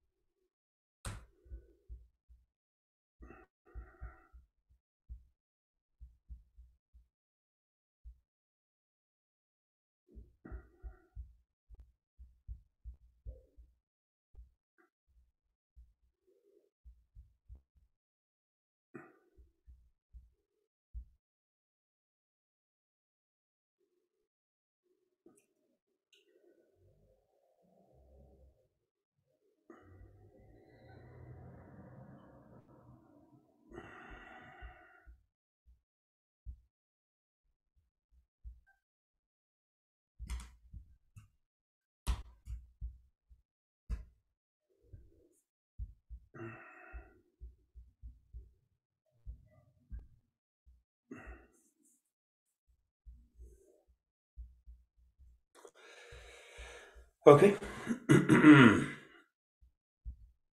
Okay, we've had a short break. I am prepared and ready for the next session. So I will. You can indicate to me when you're ready. I shall chatter away in the meantime. Chairman, here something to say for you. Oh yeah, thank you. Yeah, Chairman. Yes, Principal. How are you? We good? Yes, I'm Johnson, Chairman Tapa. Greetings I just to wanted you. to greet you. Last session we missed because our chairman, our member, Simon, had lost his sister. So we were together with him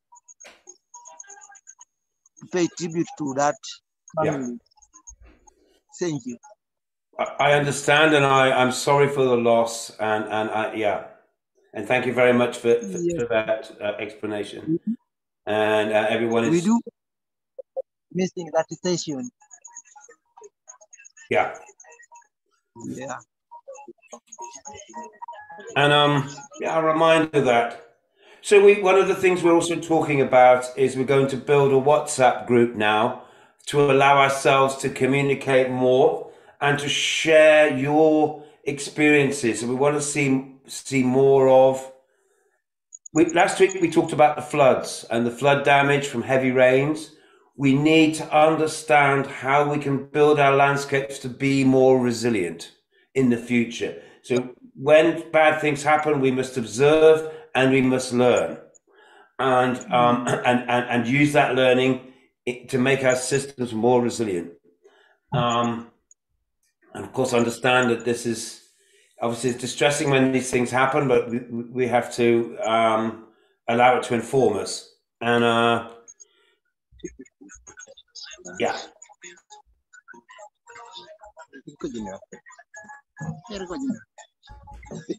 Okay. Oops. Okay. Yes. Yeah. Yeah. And again, we do apologize for the delay of feedbacks. I think we are going to make it, and we are delivering it to you. Okay, thank good. You. Thank you. No, thank you very much. And obviously, we have to we could all learn by seeing how we applying these ideas. I'm showing examples today from, it's a cool temperate, this is the UK climate, but the patterns, what we're seeing here are ideas that you can adapt to suit the specifics of where you are. I know that the systems you create won't look like this, but they can be informed by the same ideas and the same understanding.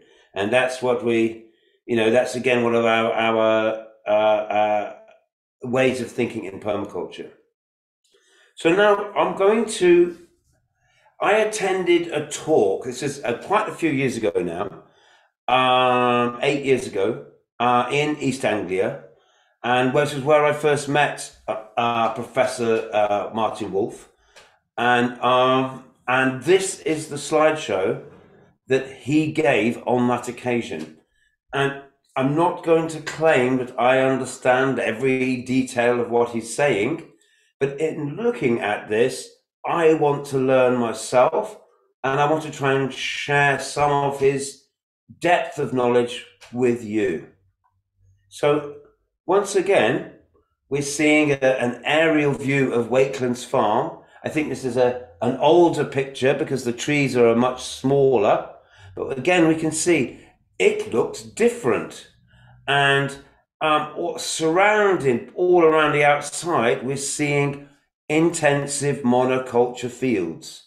And inside, we're seeing a whole variety of different approaches.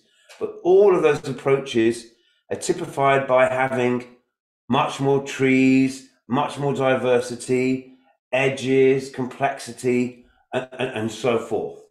So this is the talk that Professor Wolf gave. I can't recreate what he said, but these are his slides.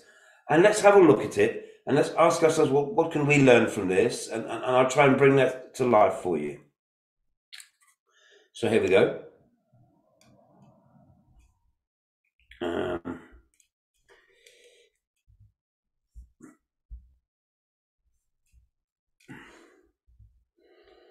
So you notice that this is part of the Organic Research Centre, Elm Farm, which is in Oxfordshire, whereas this farm is out in Suffolk. And Professor Wolf starts off by saying, when you have a monoculture, that's a big field with one crop, it's highly competitive. That each of those, because each individual plant is identical. They occupy the same niche in the same space and same time.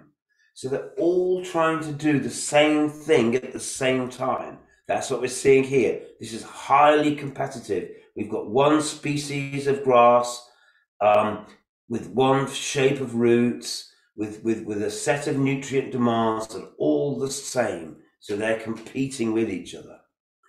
So it says, and to minimize that competition, we have to add high inputs of nutrients. We need pest, disease, and weed control, and water. To be able to do that kind of monoculture farming, we're dependent on there being a stable environment, that all of those resources are actually available to us, the pesticides, the fertilizers, and that energy is cheap. Because again, in this monoculture system, we're using big machines to work and plow the land, to distribute the fertilizers, to distribute the pesticides. These systems only work when we have a stable environment, lots of resources, and cheap energy. All three of those things are now being compromised by the climate problem, by the energy crisis. So again, we have to move away from monoculture, and you guys within permaculture, we're the pioneers. We are pushing this forward into new areas. Now, there's lots of different problems that we can associate with monocultures. And we're creating a set of conditions that actually favors the pest. In this case, this is a rust, that's a kind of a mold or a fungus. that likes to attack the wheat. So we've got hundreds and hundreds of acres of wheat plants, and they're a bit stressed because they're competing with each other, because the soil's been run down, because we're using chemicals. So these plants are super susceptible to these kinds of diseases. And I think this yellow stripe rust is one of the diseases that they've been tracking to compare the difference between the intensive farms and the agroforestry farms. So we can, through observing and understanding the problems, we can then use that as a measurement to see the relative health of the system.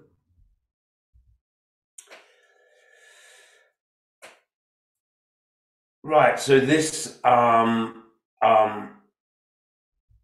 this rust is actually called, whatever it's called, striformis. That's in these highly competitive monoculture conditions, it's actually made the pest itself evolve. So he's saying monoculture encouraged a massive population increase in this pathogen, in this disease-causing organism. Not least that this organism evolved to be resistant to the varieties of fungicides that they were using to control it. So now this resistance to monoculture is becoming, so now globalization of resistant monoculture, yes, okay, so the more we've done monoculture, the more we've created super pests that evolve really quickly. He calls it a spore producing factory. And the response of farming is to be more aggressive. Okay, yeah. So the fungus itself has become more aggressive, and it has a wider climate tolerance, which means it can be successful in a wider range of environments. So this is the academic research. So the more we stress the systems, we actually create the conditions for the pests to evolve and become more aggressive. And we keep talking about it, we know that the climate is becoming instability, our weather patterns are becoming unstable, and this is caused by climate change. So there's a pressing need to simultaneously both adapt, that means change the systems to what we do to fit these changed conditions, and to mitigate. That means stop polluting, stop making it worse. And he asks the question, how? Where is the model? Where can we go to learn? Well, that's the reason that Dr. Wolf created Wetlands, and that's what we are all learning from today, to go, well, we have to create the models. We have to create the ways forward so that people around us can see how we are adapting and mitigating to these changing conditions. So the best model, Charles Darwin had spotted it back in 1859. It's the natural world with all of its diversity, its interactions, and evolution of complexity.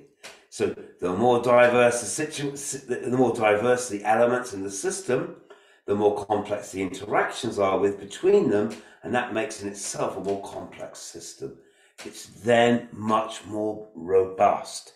It doesn't create the conditions for these super pests to get established and then cause enormous amounts of damage.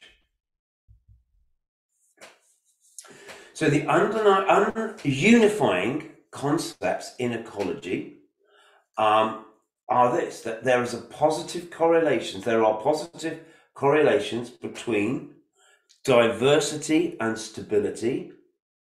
So the more different kinds of species we have, the more stable the system. And between diversity and productivity, the more different species we have, the more productive the system is.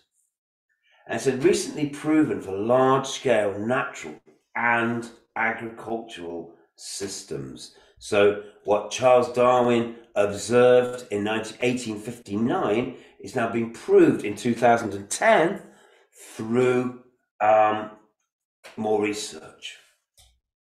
We know that diversity gives us stability, diversity gives us productivity. We use and value diversity. This is our principle today. So there's a relationship between these things. So let's have a look at what this relationship is. So he's saying there's something about biodiversity. There's something about ecosystems functioning. Okay, that's how you know how well that ecosystem is. Oh yeah, there you go. Self-explanatory. And the abiotic environment. So by that he means the non-living environment, the conditions created by life, things like temperature, rainfall, and soil fertility. So the species richness, the more diverse of species we have, the composition of those species, and there's multiple interactions, supports and contributes to ecosystems functioning. Productivity, biomass, nutrient cycling, water retention, and the better the ecosystem functioning is, the better that supports the biodiversity. So we've got a positive win-win correlation between those two things. But it goes further. The more we can increase biodiversity, species richness, interactions between those species, that in itself contributes to better and more regular rainfall, improved soil fertility, temperature regulation, shading. The abiotic environment also benefits, and that stable temperatures, better rainfall, improved soil fertility also feeds back and contributes to the biodiversity.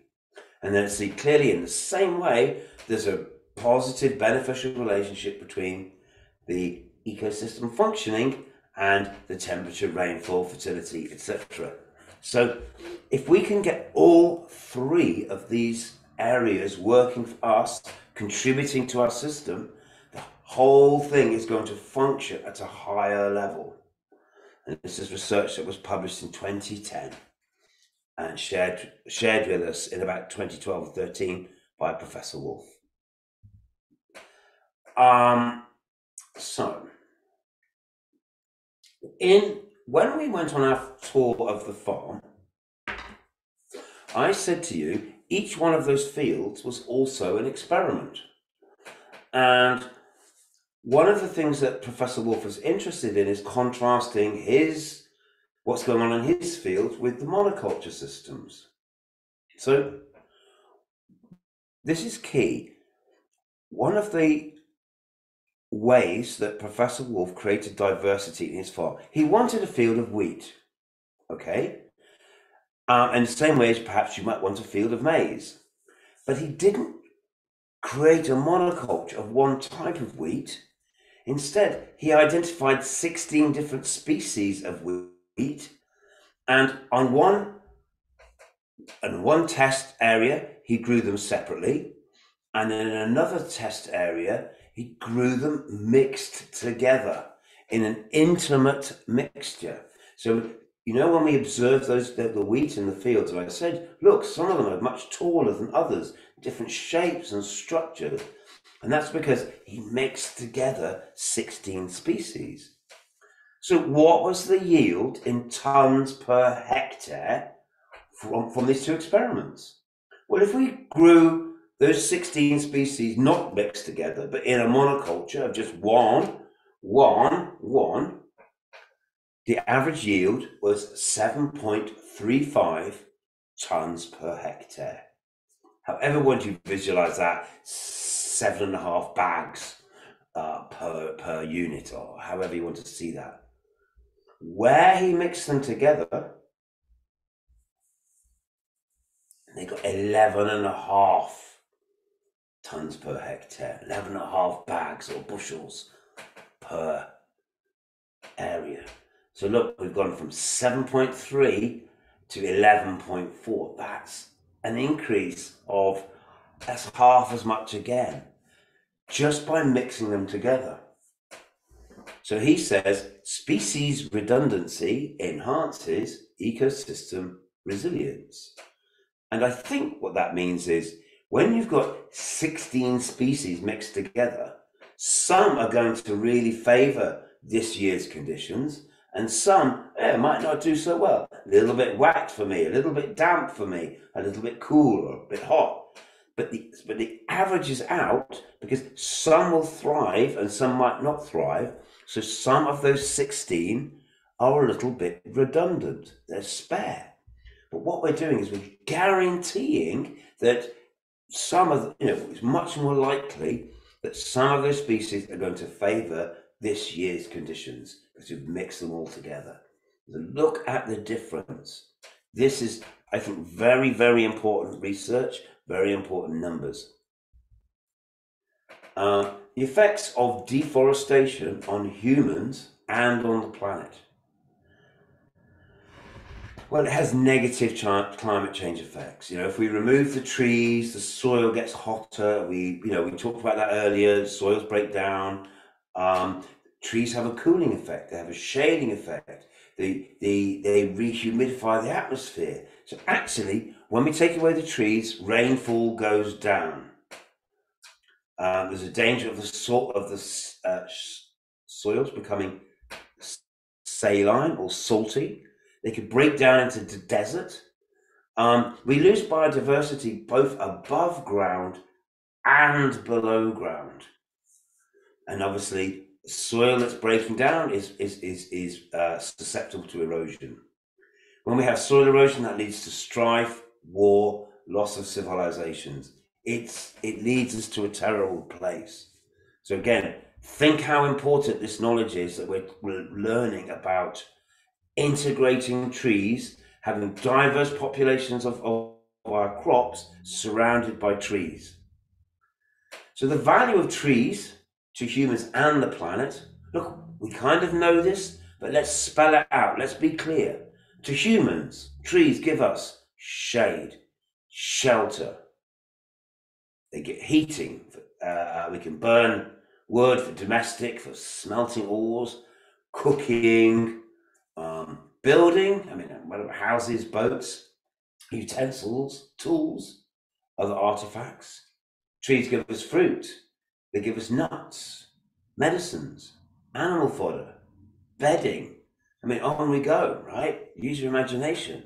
Think of all those yields of trees. But for the wider planet, Professor Wolf was also saying, look, they influence the local climate. They give habitat for other plants and animal biodiversity. And don't just think about above ground, think about in the soil, below ground. Trees help with soil development. Trees help with the cycles of air and water. They contribute to filtration and cycling. Trees help sequester carbon. They help translocate, move carbon from the atmosphere through their leaves, through their roots, through their mycelial, mycorrhizal connections. They're channeling carbon into the soil, which is going to have a long-term positive effect. Trees are essential in nutrient cycling. So we're hearing, it's really spelling it out. We need to have our trees and we need to have diversity. Okay. Diversification. Diversity is needed simultaneously, at the same time, within crops. So we need to mix together and have populations of different varieties, even when we're growing a single crop. We need to have diversification among crops. That means different crops. We need to bring in animals, and we need to have diversity of animals, and we need to bring them into rotations, species mixtures, and intercropping. And we need diversification among the main elements. So if we're doing an agroforestry system, we also want lots of different types of trees in different spatial patterns that create different ranges of conditions. So think about how we've got diversity upon diversity upon diversity.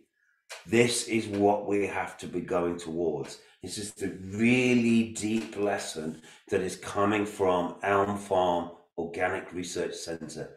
35 years of study, academic study, starting now to kind of give us the numbers, give us the knowledge that supports and reinforces what we felt we kind of knew already.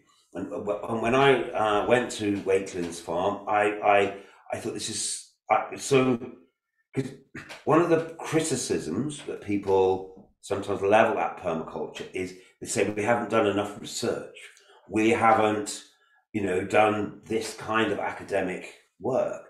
Well, it takes a long time and it costs money. So we're very fortunate to have people like Professor Wolf to go and learn from.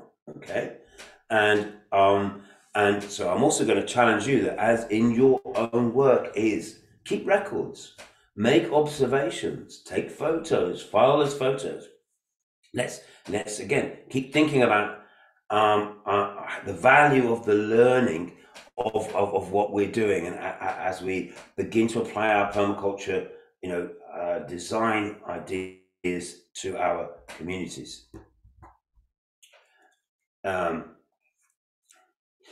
Here's wheat variety mixture stability. I couldn't quite work this one out. I couldn't quite remember what this was telling us. But I've got it. I can see it. Yes. Okay. Okay. So this is a type of wheat called shamrock, and this is its stability. I guess they're in different fields or different seasons. Let's imagine these are 4 different yields, or I don't know, but whatever it is. So in this one, the total yield is 101, or the average yield is 101 over across these 4 seasons. That's with shamrock. We've got one called Malacca, and they can see, look, one year it did quite well, next year it did not so well, good year, that one, and then another poor year. Its average was 95. Then we had Hereward, another different wheat variety. So here we see it had a couple of good years, it had one really bad year, then it had a really good year. Its average was 104. In field 4, we mixed Hereward, Malacca and shamrock together, and their average yield was almost the same each year. Look, the total, and the average for across the 4 years was 110. So when we mix those 3 varieties together, we had a more stable and a slightly higher total yield. Think about what that means. Think about what that's telling you. That's incredibly important and insightful. We're seeing here all the evidence why we need to move away from monocultures. We need to be open pollinating our own seeds. We need to be creating varieties that suit our local conditions. The big global seed companies don't want us to do that. They want to be able to sell us single varieties that create monocultures. This is what we have to move away from. So we're going to get more and more interested in those kinds of plants that we can work with a range of varieties. So just understand what this means. A single cultivation compared to a population mixed together. And that was what we were seeing in those slides in the first half of the lecture. We were seeing the mixtures of the wheats, different varieties together. And we can now begin to understand why that might be the case, because there's less competition between the plants. The shamrock, the Malacca and the Hereward have slightly different root shapes, and maybe they grow in slightly different time frames. So there's less competition and there's more mutual support. This is very, very important data. Okay, another one, a little bit hard to understand. I'll just give it a moment. So this is a field trial of spring barley. So it's another grass crop like wheat. This was done in Germany, and we're seeing the data here that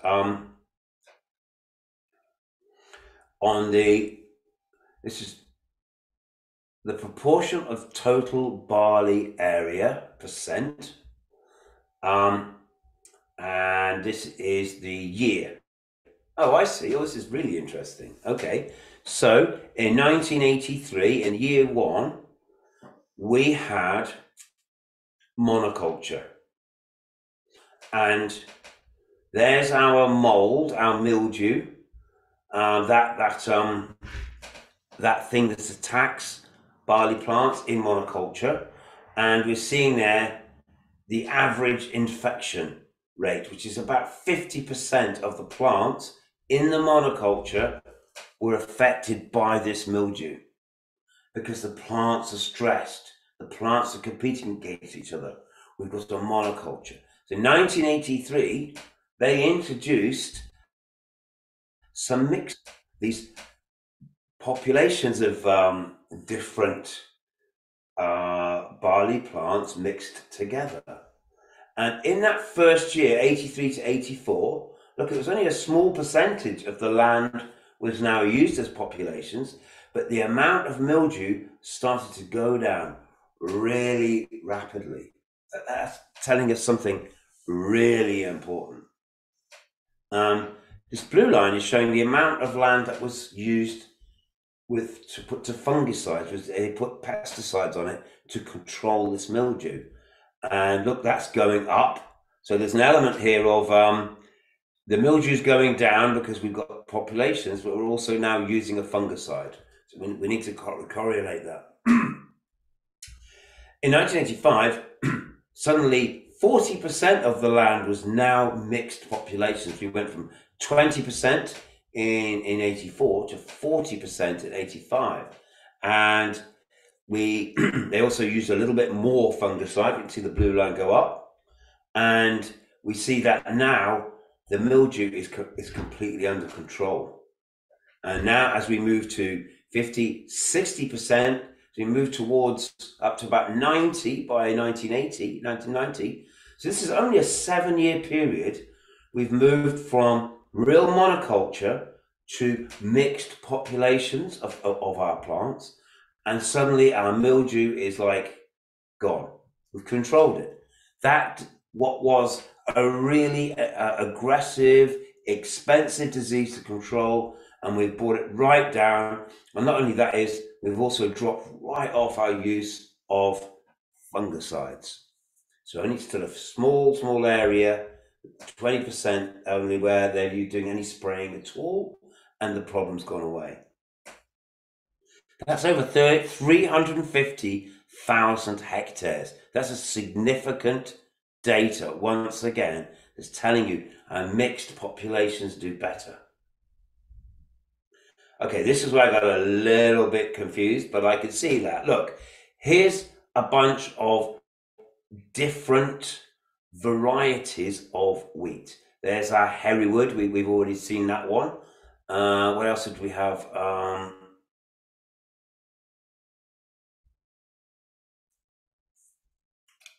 Whatever.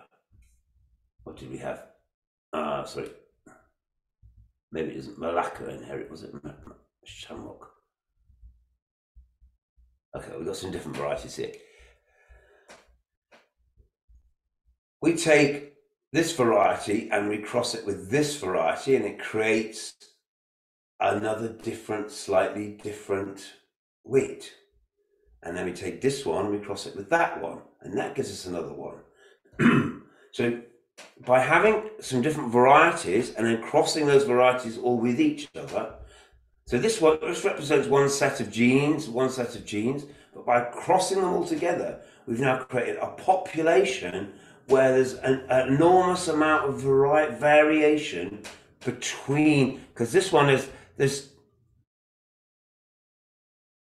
one is Deben crossed with Oh, it doesn't work like that. Okay, all right, anyway. I need to understand this more deeply. But clearly what we're seeing is by doing open pollination and cross-pollination, we're creating many more variants. We're creating much more diversity. And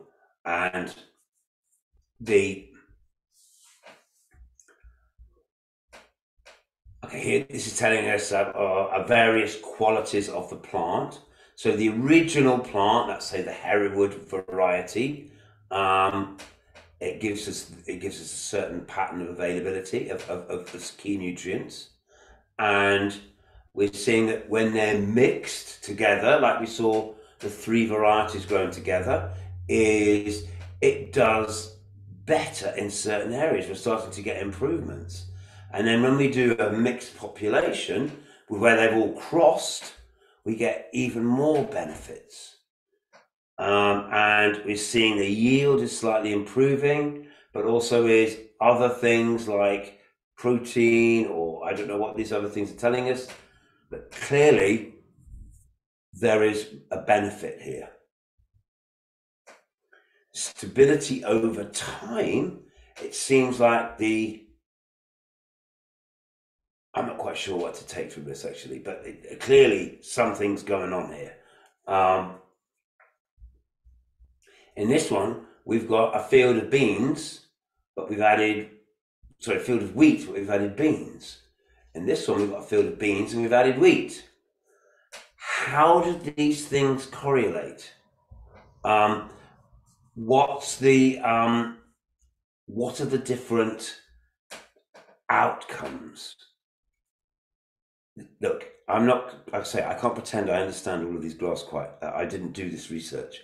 But what we're saying is observe and interact. Try out different values, different things. See what happens, because what we're seeing is from these patterns is that there's an enormous benefit to be had in embracing diversity, and we're backing this up with hard research and hard numbers. And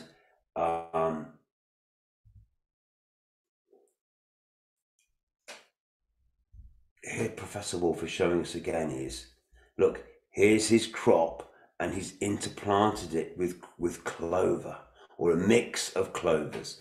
So the clover is a plant we're growing for the soil, and this here is the plant we're growing for our crop. And look, we've got a tractor with special devices on the back. We're seeing examples of integrating diversity into pasture, integrating diversity into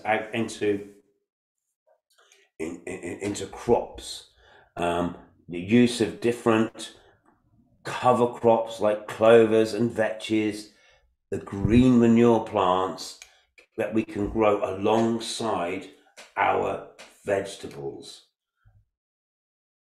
He's showing the simple tools that he's using. You know, when we work with hand tools, we have a great diversity of opportunities. We can cultivate the land how we want, or we can modify. If we have access to machinery, we can make small modifications to suit the type of farming that we want to do.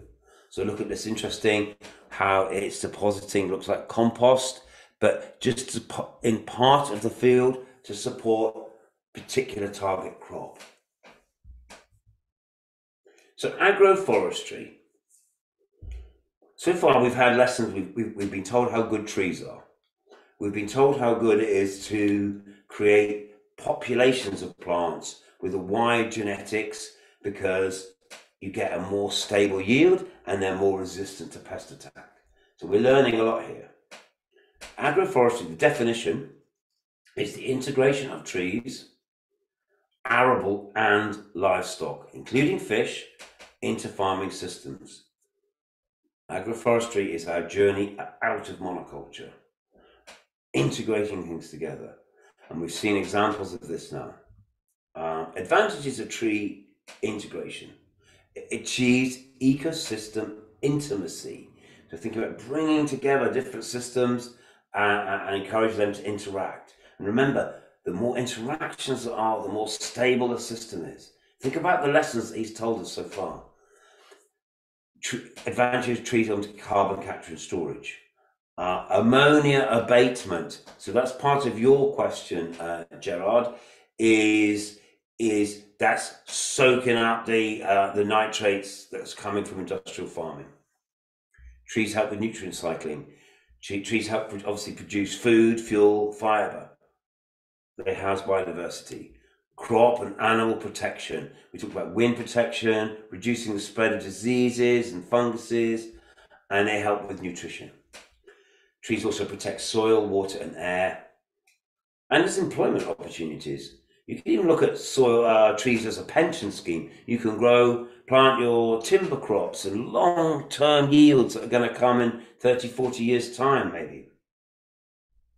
All you need is the inputs. All you need is soil, sun, air, water, and a little bit of labor. Because once you've planted that tree, maybe mulched it, maybe just got it started, it's away. It's so much less work than your annual crops are, clearly. So here's him now helping us understand what we're looking at. This part of the farm is mixed hardwood and fruit trees. So we're growing trees because they contribute to the system, long-term fertility, all those other benefits. But this is a long-term yield. I'm going to fell those trees and sell them for timber. I'm obviously going to replace them and grow the next, think about the succession to the next generation. But it gives us a long-term yield. And we can mix in fruit trees. And those fruit trees are going to give us, obviously, a fruit yield. So this part of the farm, we've got a tree system that serves one kind of function, one kind of yield.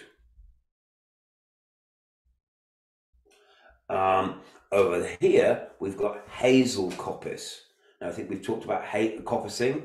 When you cut certain trees off at ground level and they grow back with many stems and they grow back very quickly. And hazel is very good wood to work with for construction, for tools and tool handles, for gates and fences and for hedging and animal enclosures. So you can translate that into Ugandan, can't you? What would be the equivalent tree in your climate area? What would be the equivalent tree in your soils, or but that can fulfill this function? Over here, we've got willow. Well, willow is also another very fast-growing tree, and we use it as a biomass yield. We can do simple construction with it. We can make biochar out of it. We can feed it to animals. There's all sorts of things we can do. And also willow, because it's so fast-growing. Willow is the fastest-growing tree in a temperate climate. So what's the equivalent in your tree? Something like Lucina, or I don't know, Caliandra, the ones we talked about. So this would help mop up ammonia, mop up nitrates, and also give us other different kinds of yields. So we're growing different trees for different reasons at different areas of the farm. So that's going to create different types of conditions, different habitat opportunities. Agroforestry Wakely. So we've seen now from the tour slides, you can see there, look, that's willow coppice. I recognize that. And this must be, I think, the hazel. But there, look, so we're seeing these avenue fields. There's potatoes, that's a grass, that's maybe a fodder. This is whatever's been cultivated for vegetables. Look at the patterning. Look how there's never a big expanse of bare soil. And where there is bare soil, it's protected by the hedging around it. You can see, look there, we've got the sun, we can see the shadow or effect there, that's telling us something. And strategic arrangement. We've got, and again, it looks like there's 1, 2, 3, 4 tractor lanes. So you go one or whatever it is, however it would be. But it's designed around the tools that they intended to use. And we've also got an organic arable rotation and trials. Our products include timber, energy, fruit, nuts, craft materials, cereals, vegetable, but soil fertility, pest and disease control, biodiversity. Those monoculture farms aren't getting any of that. They're only producing the wheat. Here we've got so much more going on. And we're building soil, and we're raising soil carbon, and we're speaking to and interacting with the biodiversity of the region. So in the Wakeland system, we've got a bunch of hardwoods: ash, hornbeam, Italian alder oak, small leaf lime, sycamore, wild cherry, and we've also got, I don't know what that quite means, lots of different, apples and stuff. So, okay, maybe you don't know those trees. Maybe you can't grow those in your climate, but you've got hardwood trees. You've got teak. You've got mahogany. You've got, I don't know what you grow. You've got mesesi. You've got many different trees. You tell me what's going to work in your situation. Your long-term hardwood yields. What about your fruit and nut trees? Range of top fruit. So, your avocados or your pawpaws or some understory fruit trees like pawpaw or other kinds of bushes. Jackfruit. You tell me, what are you going to grow? We've also got nuts. We've got walnuts. We've got plums. So many things. And then we've got our coppice systems. These are the things, the fast-growing trees that we're growing for biomass. So we've got a mixture of willow varieties and hazel varieties. Okay, that's what we're growing. What are you going to grow? You're going to grow plants that have these characteristics and fulfill these functions, but they suit your climate zone and they support your needs, and they speak to the markets and the demand for resources that you have in your area. This is what I mean when we design from the patterns to the details. I'm showing you the pattern. You can learn the detail for how to apply these ideas in your home. We're seeing some willow alleys here. These are the really well established alleys of willow. Look, these trees are 6, 7, 8 meters tall. When we want to, we can just crop the whole lot and it will grow back. And again, look at the wind shelter effect. Especially, you saw how flat that land is, right, in those early photos. I tell you, in East Anglia, the wind really whips across there because there's no protection. So within this farm, so much more sheltered.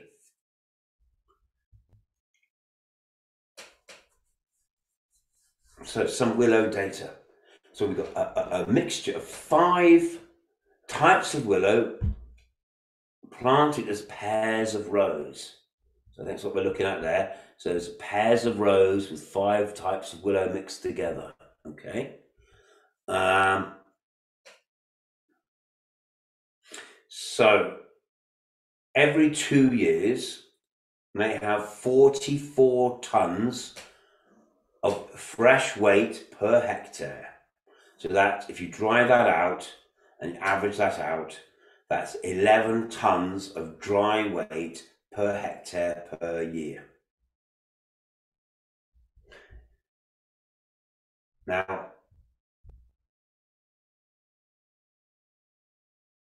it's telling us there something about it's boosting the overall productivity by a factor of 1.4. So by doing this, our total yield is 1.5 times if we'd only had the monoculture. Here's another. These are the hardwood trees. Look, in pasture. This is what we call silvopasture. Silvo meaning trees, in pasture, long-term farm systems. And again, what they found was that the total yield of this system, so if we just had the grass, we haven't got as much grass as if we just had a monoculture. And we haven't got as much trees if we just had a monoculture of trees, the yield. But if you add the value of this yield to that one, it's about 1.5 times more than if it was a monoculture. And so we're getting it's more productive by 1.5 times, but it's also giving all of these other ecosystems functions. So just think how important that is. Think what we're learning. He's got 21 varieties of apples in 38 trees, 7 timber species, all planted in alleys. That's his agroforestry system. He's got, yeah, anyway, come on, you can see it. There it is. What we've noticed is, compared to what we've got here. All right, so Clark's Lane Orchard. This is an intense system. He's contrasting the two systems. What he's saying is, at the Clark's Lane Orchard, the percentage of scab occurrence, that's a common disease in apples, and over 50% of them are suffering to some degree with the scab, and the variance was between 55 and 65. And here we see at Wakelands Agroforestry that it's down to about 22%. It's almost a third of the disease. And large fruits, so this is in early July when they're still small. This is in the end of August when the fruits are big. And so there's a bit more scab, but it's only a tiny bit more. And but it's up to 80% and the other farm. So we're seeing how diversity gives you resistance to disease. Diversity is giving us greater yields, gives us a greater total yield, and it gives it and it requires less inputs. So this is kind of staggering. So on his 22 hectares, he reckons he has 45 to 50 species of birds. Anyway, it's just staggering biodiversity. So the summary benefits of agroforestry: we're getting fruits, nuts, we've got browsing for animals, we get timber, we get energy, carbon sequestration, organic matter, shade, shelter, climate regulation, pest and disease control, pollination, purification of soil, water, and air. It supports the nutrient dispersal and cycling, seed dispersal, soil microbial development, and creates loads of habitats. And culturally, it's going to give more employment, longer term yields that might contribute to things like pensions, mental and spiritual health, recreational benefits. The only inputs are soil, water, sun, and some labor, and obviously we need some seeds. So to make this work, there is a need for a better appreciation of total productivity from and environmental benefits of agroforestry systems. So we need to value the whole yield, not just think barley, maize. Understand those other benefits. And we need appropriate regulatory changes to allow farmers to take advantages of agroforestry systems. Governments, whether it's the EU or in East Africa or anywhere, we should be incentivizing this. They need to realize this is part of our climate change response, it's part of our food security response, cultural resilience, and also economic diversity. There we go. There's a beautiful picture of these mixed populations. Look how different they are. All these different forms of wheat all together. We get a bigger yield. We have much less disease, and we have many other ecosystems benefits. Okay, so let's say thank you to Professor Wolf for that absolutely stunning, if I may say it, output of his life's work. And wouldn't it be nice if we were saying the same of your work? But not to make light, but no, tremendously important. Yeah, Gerald, any thoughts, and would anybody like to contribute at this point?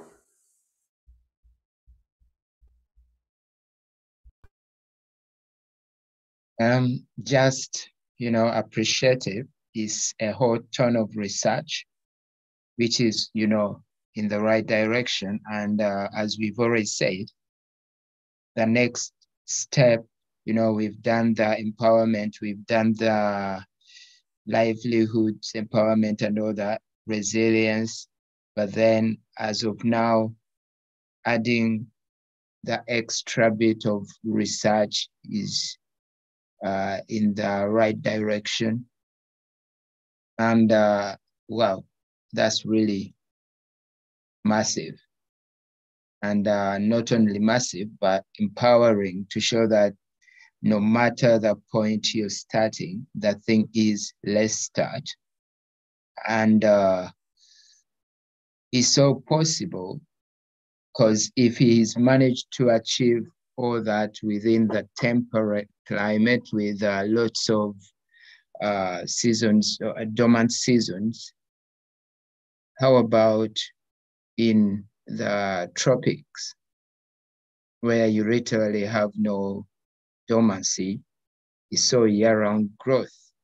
Just imagine what can be achieved. Actually, to just give you a rough example, if he did that in, let's say, 35 years, then just be assured that in the tropics, you're able to do it in 10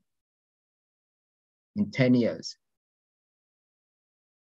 So the first thing is start slow and small solutions and appreciate humble beginnings.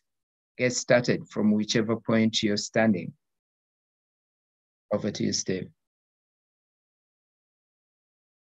And is anyone having a comment, a question, or any addition?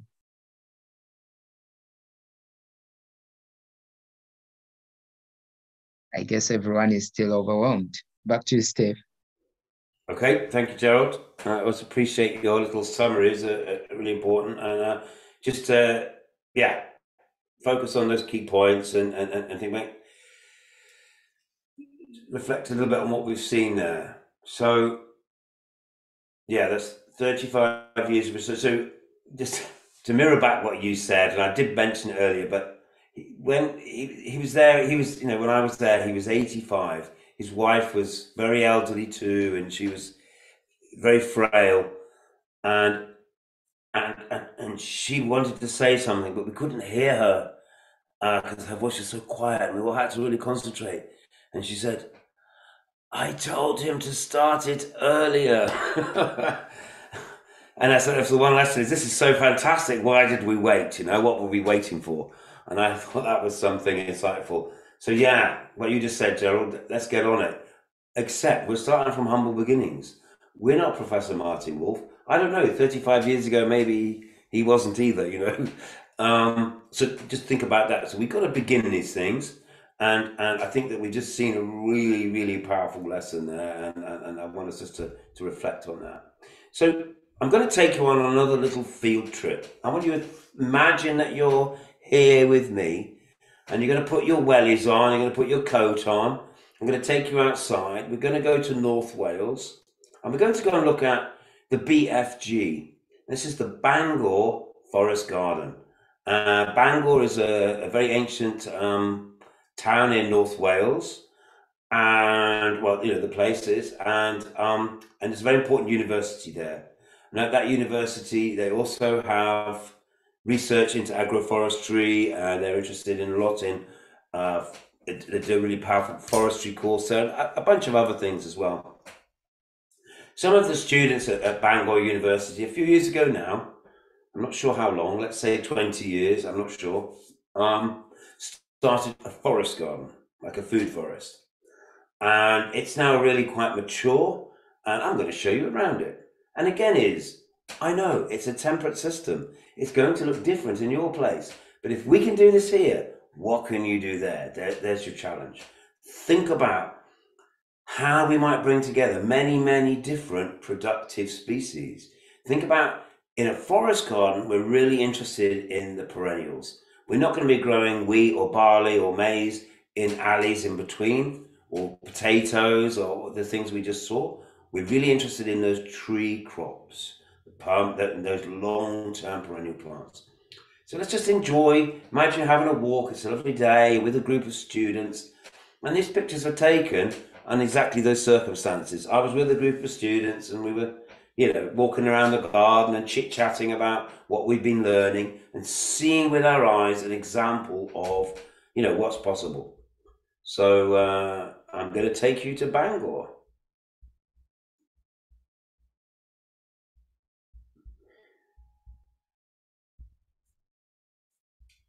So here we are.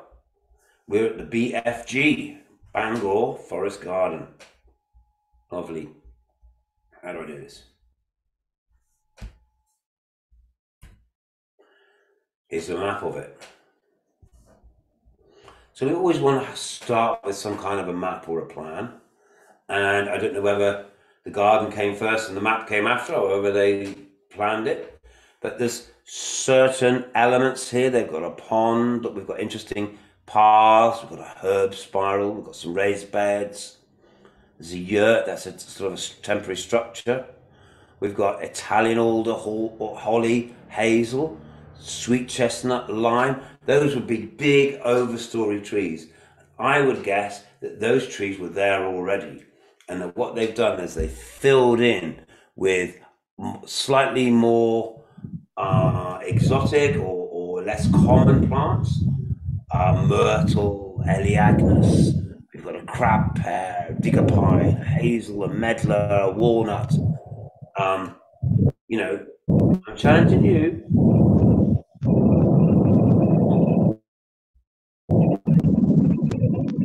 Just muting you, Caroline. We get a bit of travel noise from you.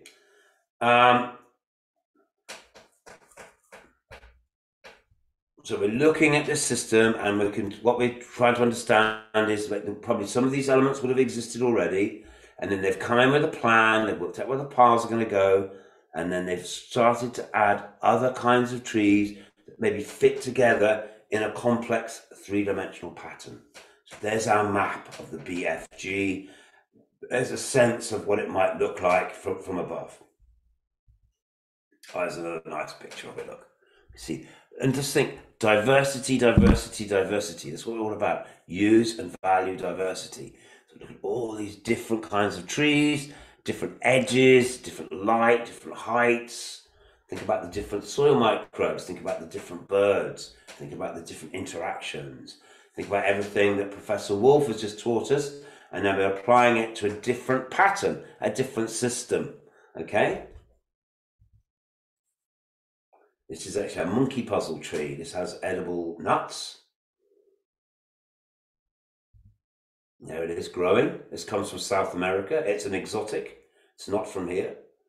But think about how a garden like this might then start to serve as like a species library. We could propagate from this. We could collect the seeds. We could, just learn on how to grow it.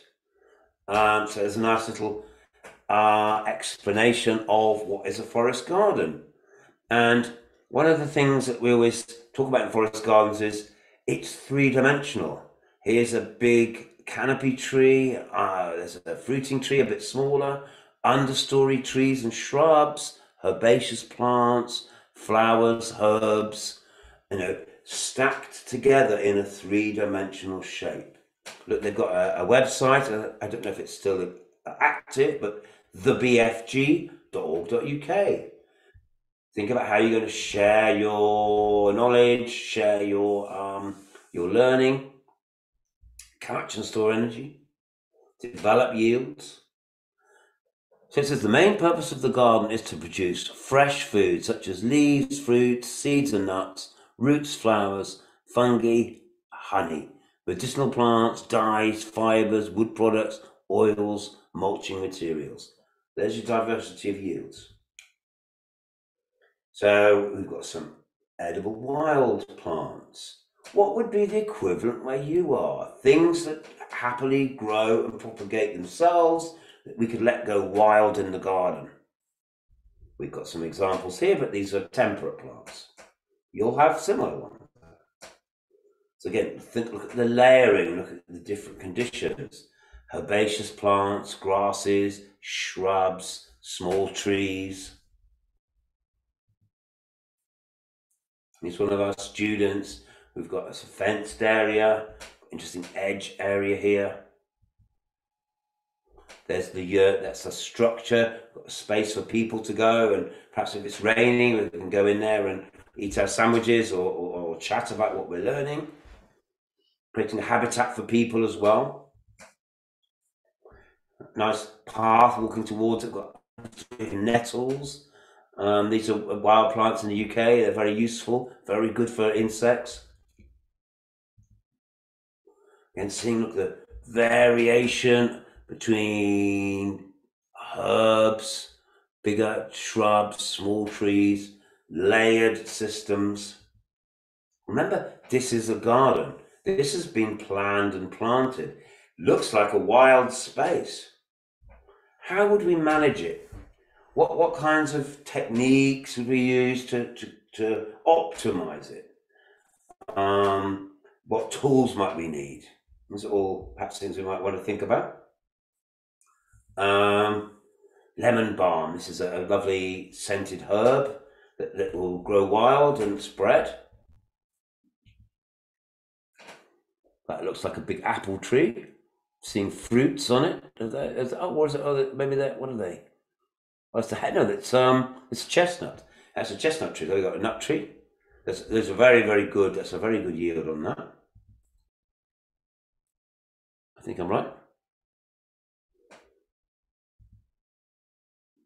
Again, pathways, ways to go through the garden and explore. Here we've got, because we want people to learn from, we're naming things and telling people what to look out for. Look at all these different varieties of plants, all joined together as if it was a wild system, but it isn't, it's planted. Got a nice little place to sit and meet and chat and making some tea on a fire probably.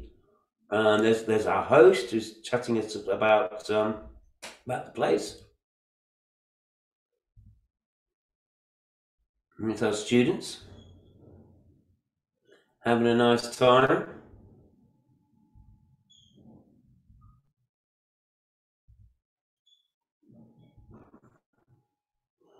More diversity, more layers of productivity, fruits.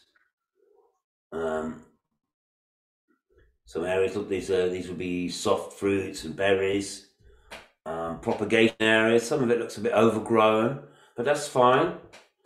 Look where there's been grafting, creating new varieties, or creating more diversity. Some more managed areas, again, look like soft fruits. It looks like a lot of people are eating as they're walking along, enjoying the fruits of the garden.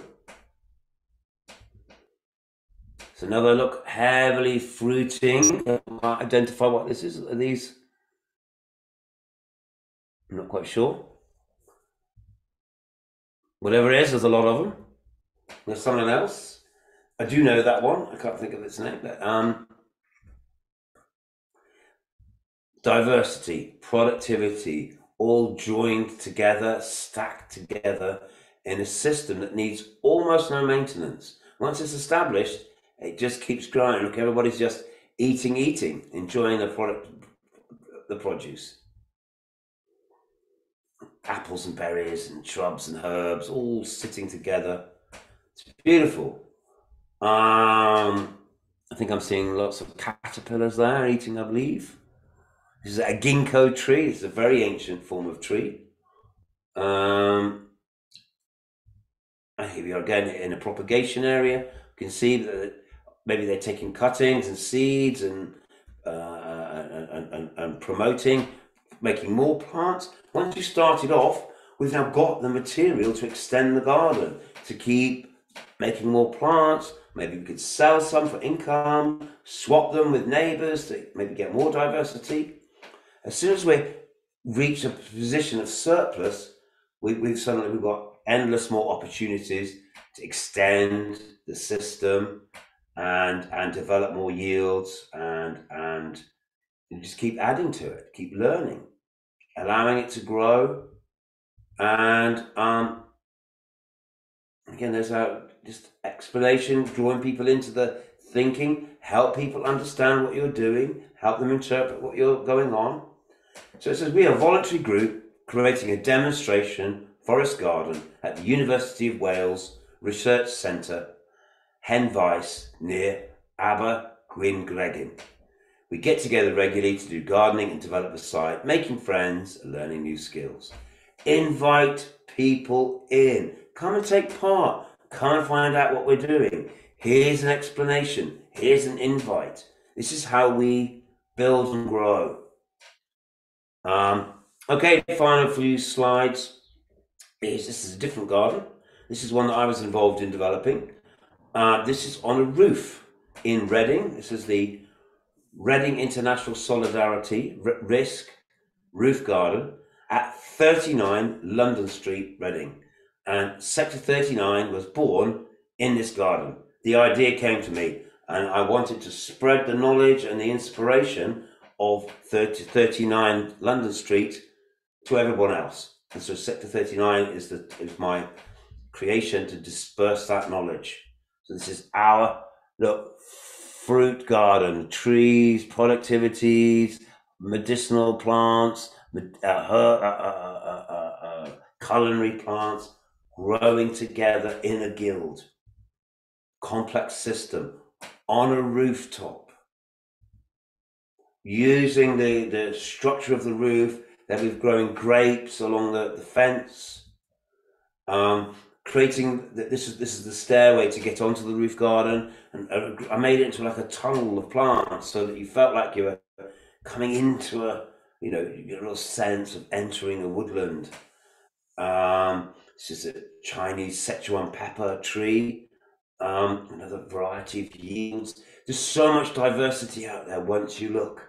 This is a crabapple, wild apple species. These are kiwi fruits. Again, growing on climbers, growing on railings, on roofs. The path going through it, access for people. Seating areas, compost areas. Look, we're on a roof. We're surrounded by a desert in the same way as Wakeland's farm was surrounded by agricultural desert. Here we're surrounded by an urban desert. And I tell you, all the birds head towards this garden. There's 170 species of plants in this garden, and they all have multiple uses, and they're all growing together as if it was a single system. And our challenge and our delight was to keep just seeing how can we add more species, how can we add more elements, how can we keep diversifying this system. Black bamboo there, bamboo is such an important plant. There's different kinds of fruits, and this was must have been just late summer when the garden was just peaking. But we created different areas within the garden so that we could, again, explore diversity, have space where the light comes in and have space where it's more dense.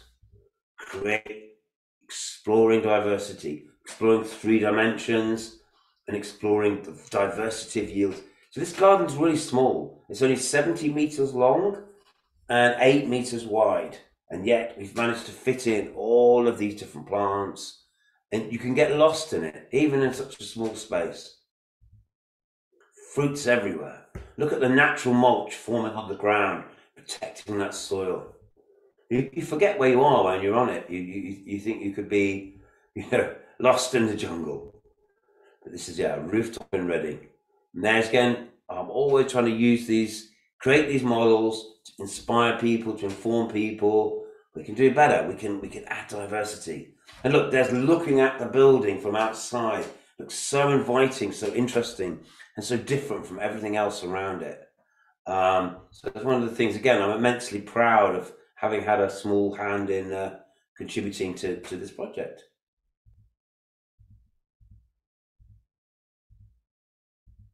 And there we go. Well, it's different spaces within it. Old varieties of maize, traditional varieties, lemons, even growing in a glass house. It's an arbutus tree. Anyway, I think we've seen this enough. But again, that's a kiwi climbing up a tree.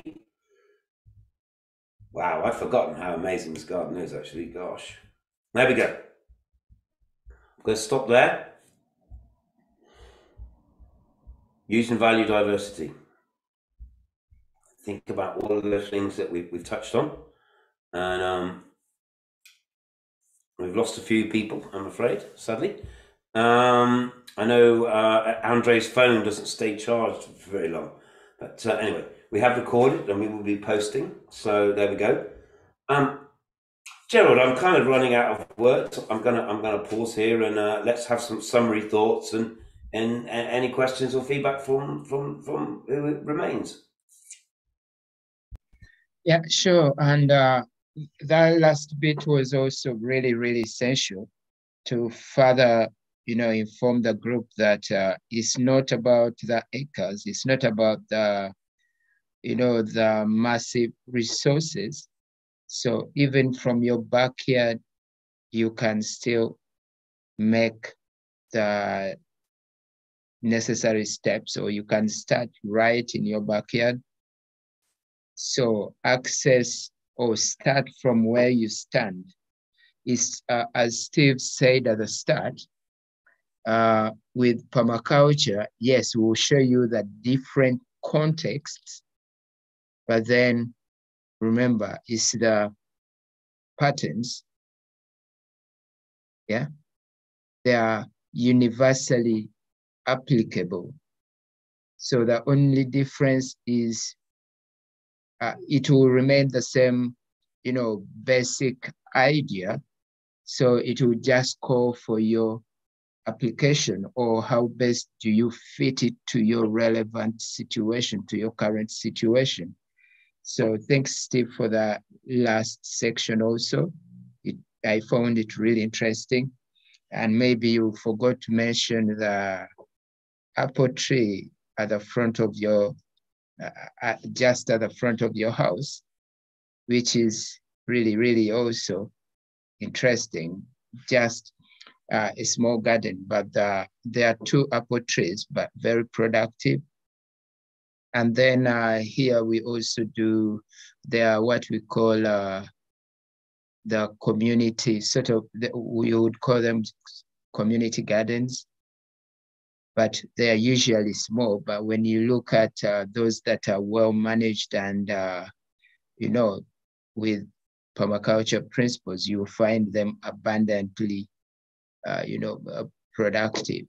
So it's not about the size, it's not about the resources, however little you have, however little steps you have.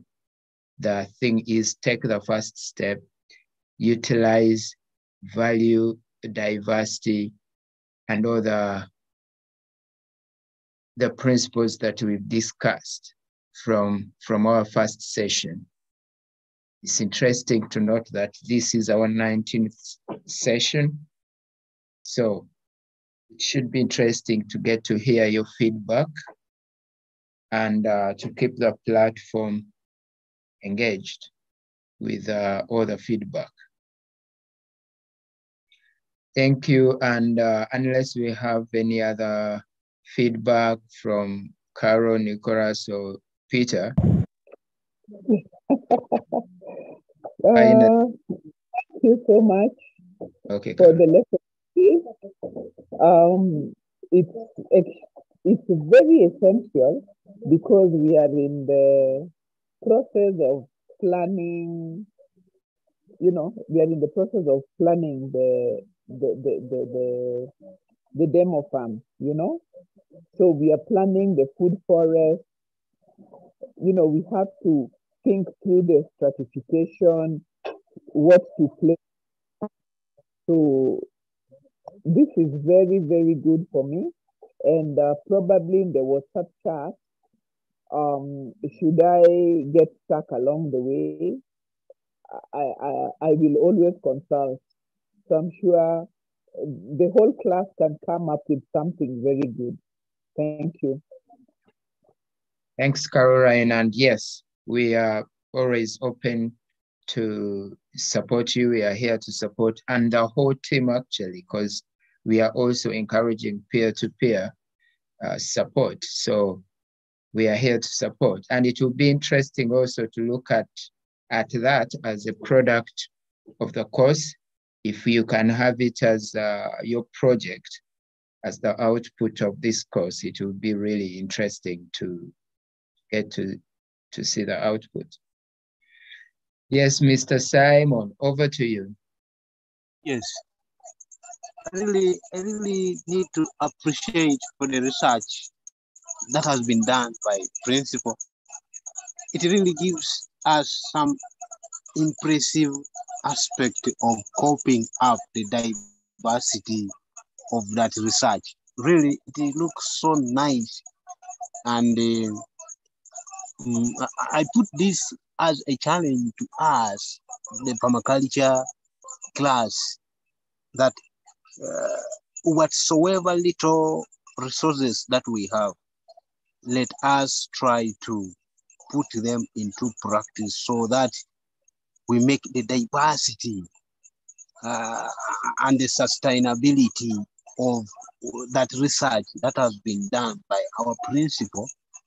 Really, it sounds that he wants to impact us with the knowledge, with the skills, with all systems of Western countries to Africa and East Africa at large, so that we try to make our lives and our environment change. Again, I would want to appreciate on the WhatsApp account that has been just created by the principal there. So members, let us exchange the views and the ideas and knowledge to each other, such that we should not leave one or the other behind.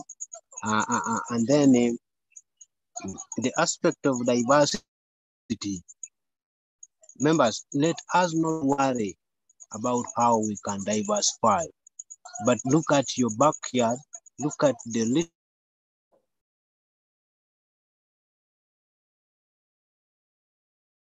Oh, Simon,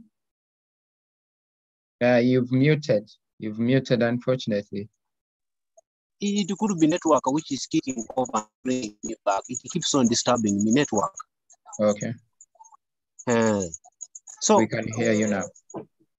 Yes, the little that we have, please let us put them into practice. System integration, system incorporation, and we see how we maintain permaculture to all our communities. And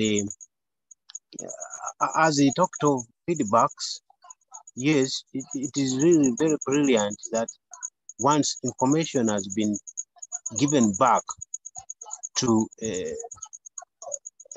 from a recipient to a receiver, then definitely communication has been completed. But when one side has not received any communication from the angle of his components, and then that means there is something that might have been that might be wrong at that time, such that there could be some delays in that. So as rains are in, we believe that the diversity that we have seen from the wolves or from Martin's farm, really it brings a picture that if at one moment my farm also looks like that, how will it be?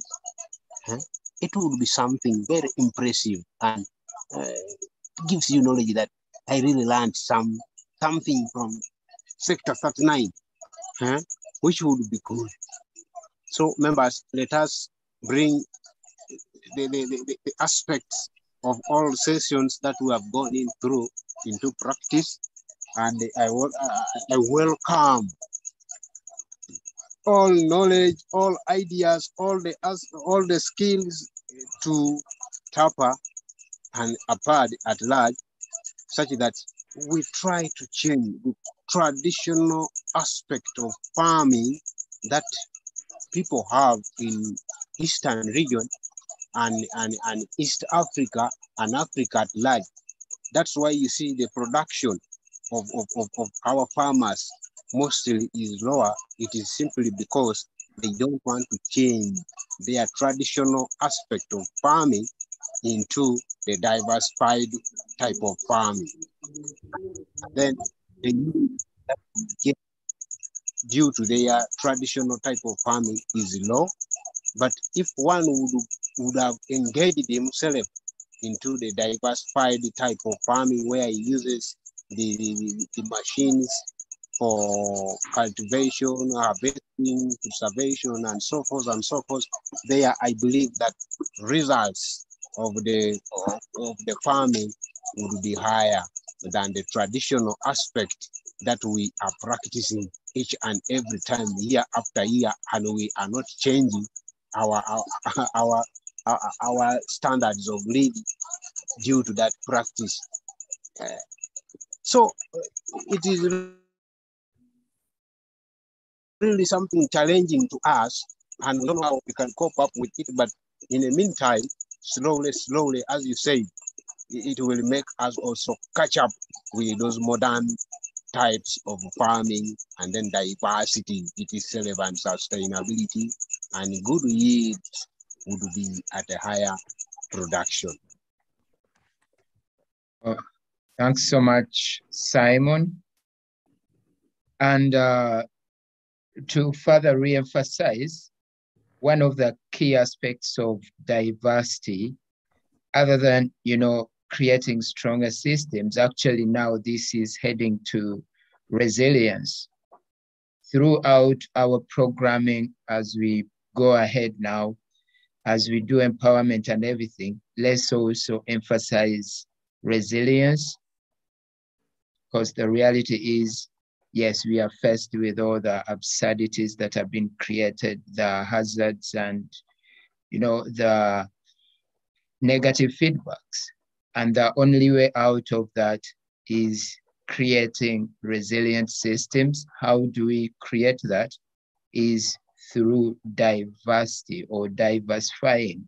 This can range from both the physical elements and the non-physical. So if you don't have the physical, how about looking at diversity from the non-physical aspects? It could be in terms of skills, talents, and all the other aspects. Caroline, is that a new hand before we hand back to Steve? Yeah. Okay. For me, when we talk about diversity, especially when you talk about diversity, especially in our farming system, for me, what comes to mind is nutrition and food security, because diversity gives us this resilience, because you find that at any one time, somebody will walk into their farm and come out with something. You see, for me, that is the heart of the matter, and I'm so passionate about it because it helps the mamas put food on their tables for their families. Thank you. Wow, thanks, Caroline. That's a beautiful way to sum it up. Over to you, Steve. Brilliant. Thank you for your comment as well, Nicholas. And I'm glad that you're finding this content useful and inspiring and informative. And I kind of surprise myself each week. I honestly, I learn so much myself, and I hope you found that interesting. Visiting the work there of Martin Wolf, because clearly, it's still dawning on me that the significance and the relevance of what he's done. And not only has he created that demonstration farm so we can see it, but he's done the research, he's captured that information, and he's found ways to communicate that to inspire other people. And think about that as his legacy. He has passed on now, but he has left that farm, and he's communicated that knowledge through people like me and many other people, so that I can share it with you. And then think about how that same process replicates. And in terms of embracing diversity, let's think about the diversity of people that we are and what we represent through the connections that we have in our own communities.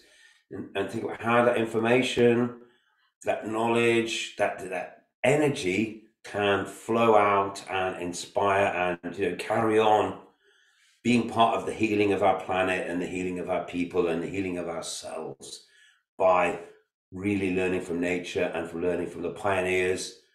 There's pioneer people around us who've shown us a way. And I'm inspired by people like Martin Wolf, and I'm only passing on that and contributing in a small way.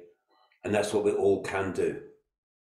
So let's use that as our closing thought. We're a little bit over time.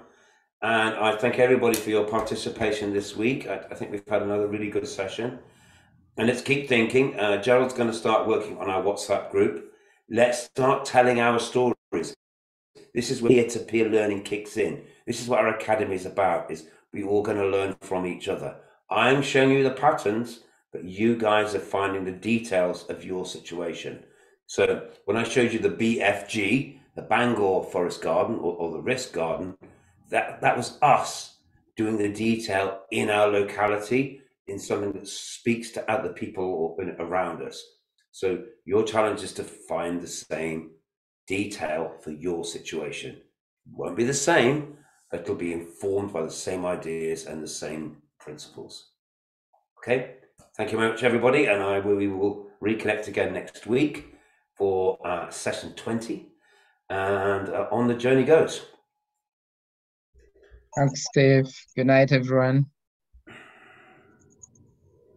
Bye-bye. Good night. Thank you. Yeah. Asante Nicholas. Asante Lala Salama. Haya, tutaonana siku ya Jumapili. Titanana. Okay. Okay.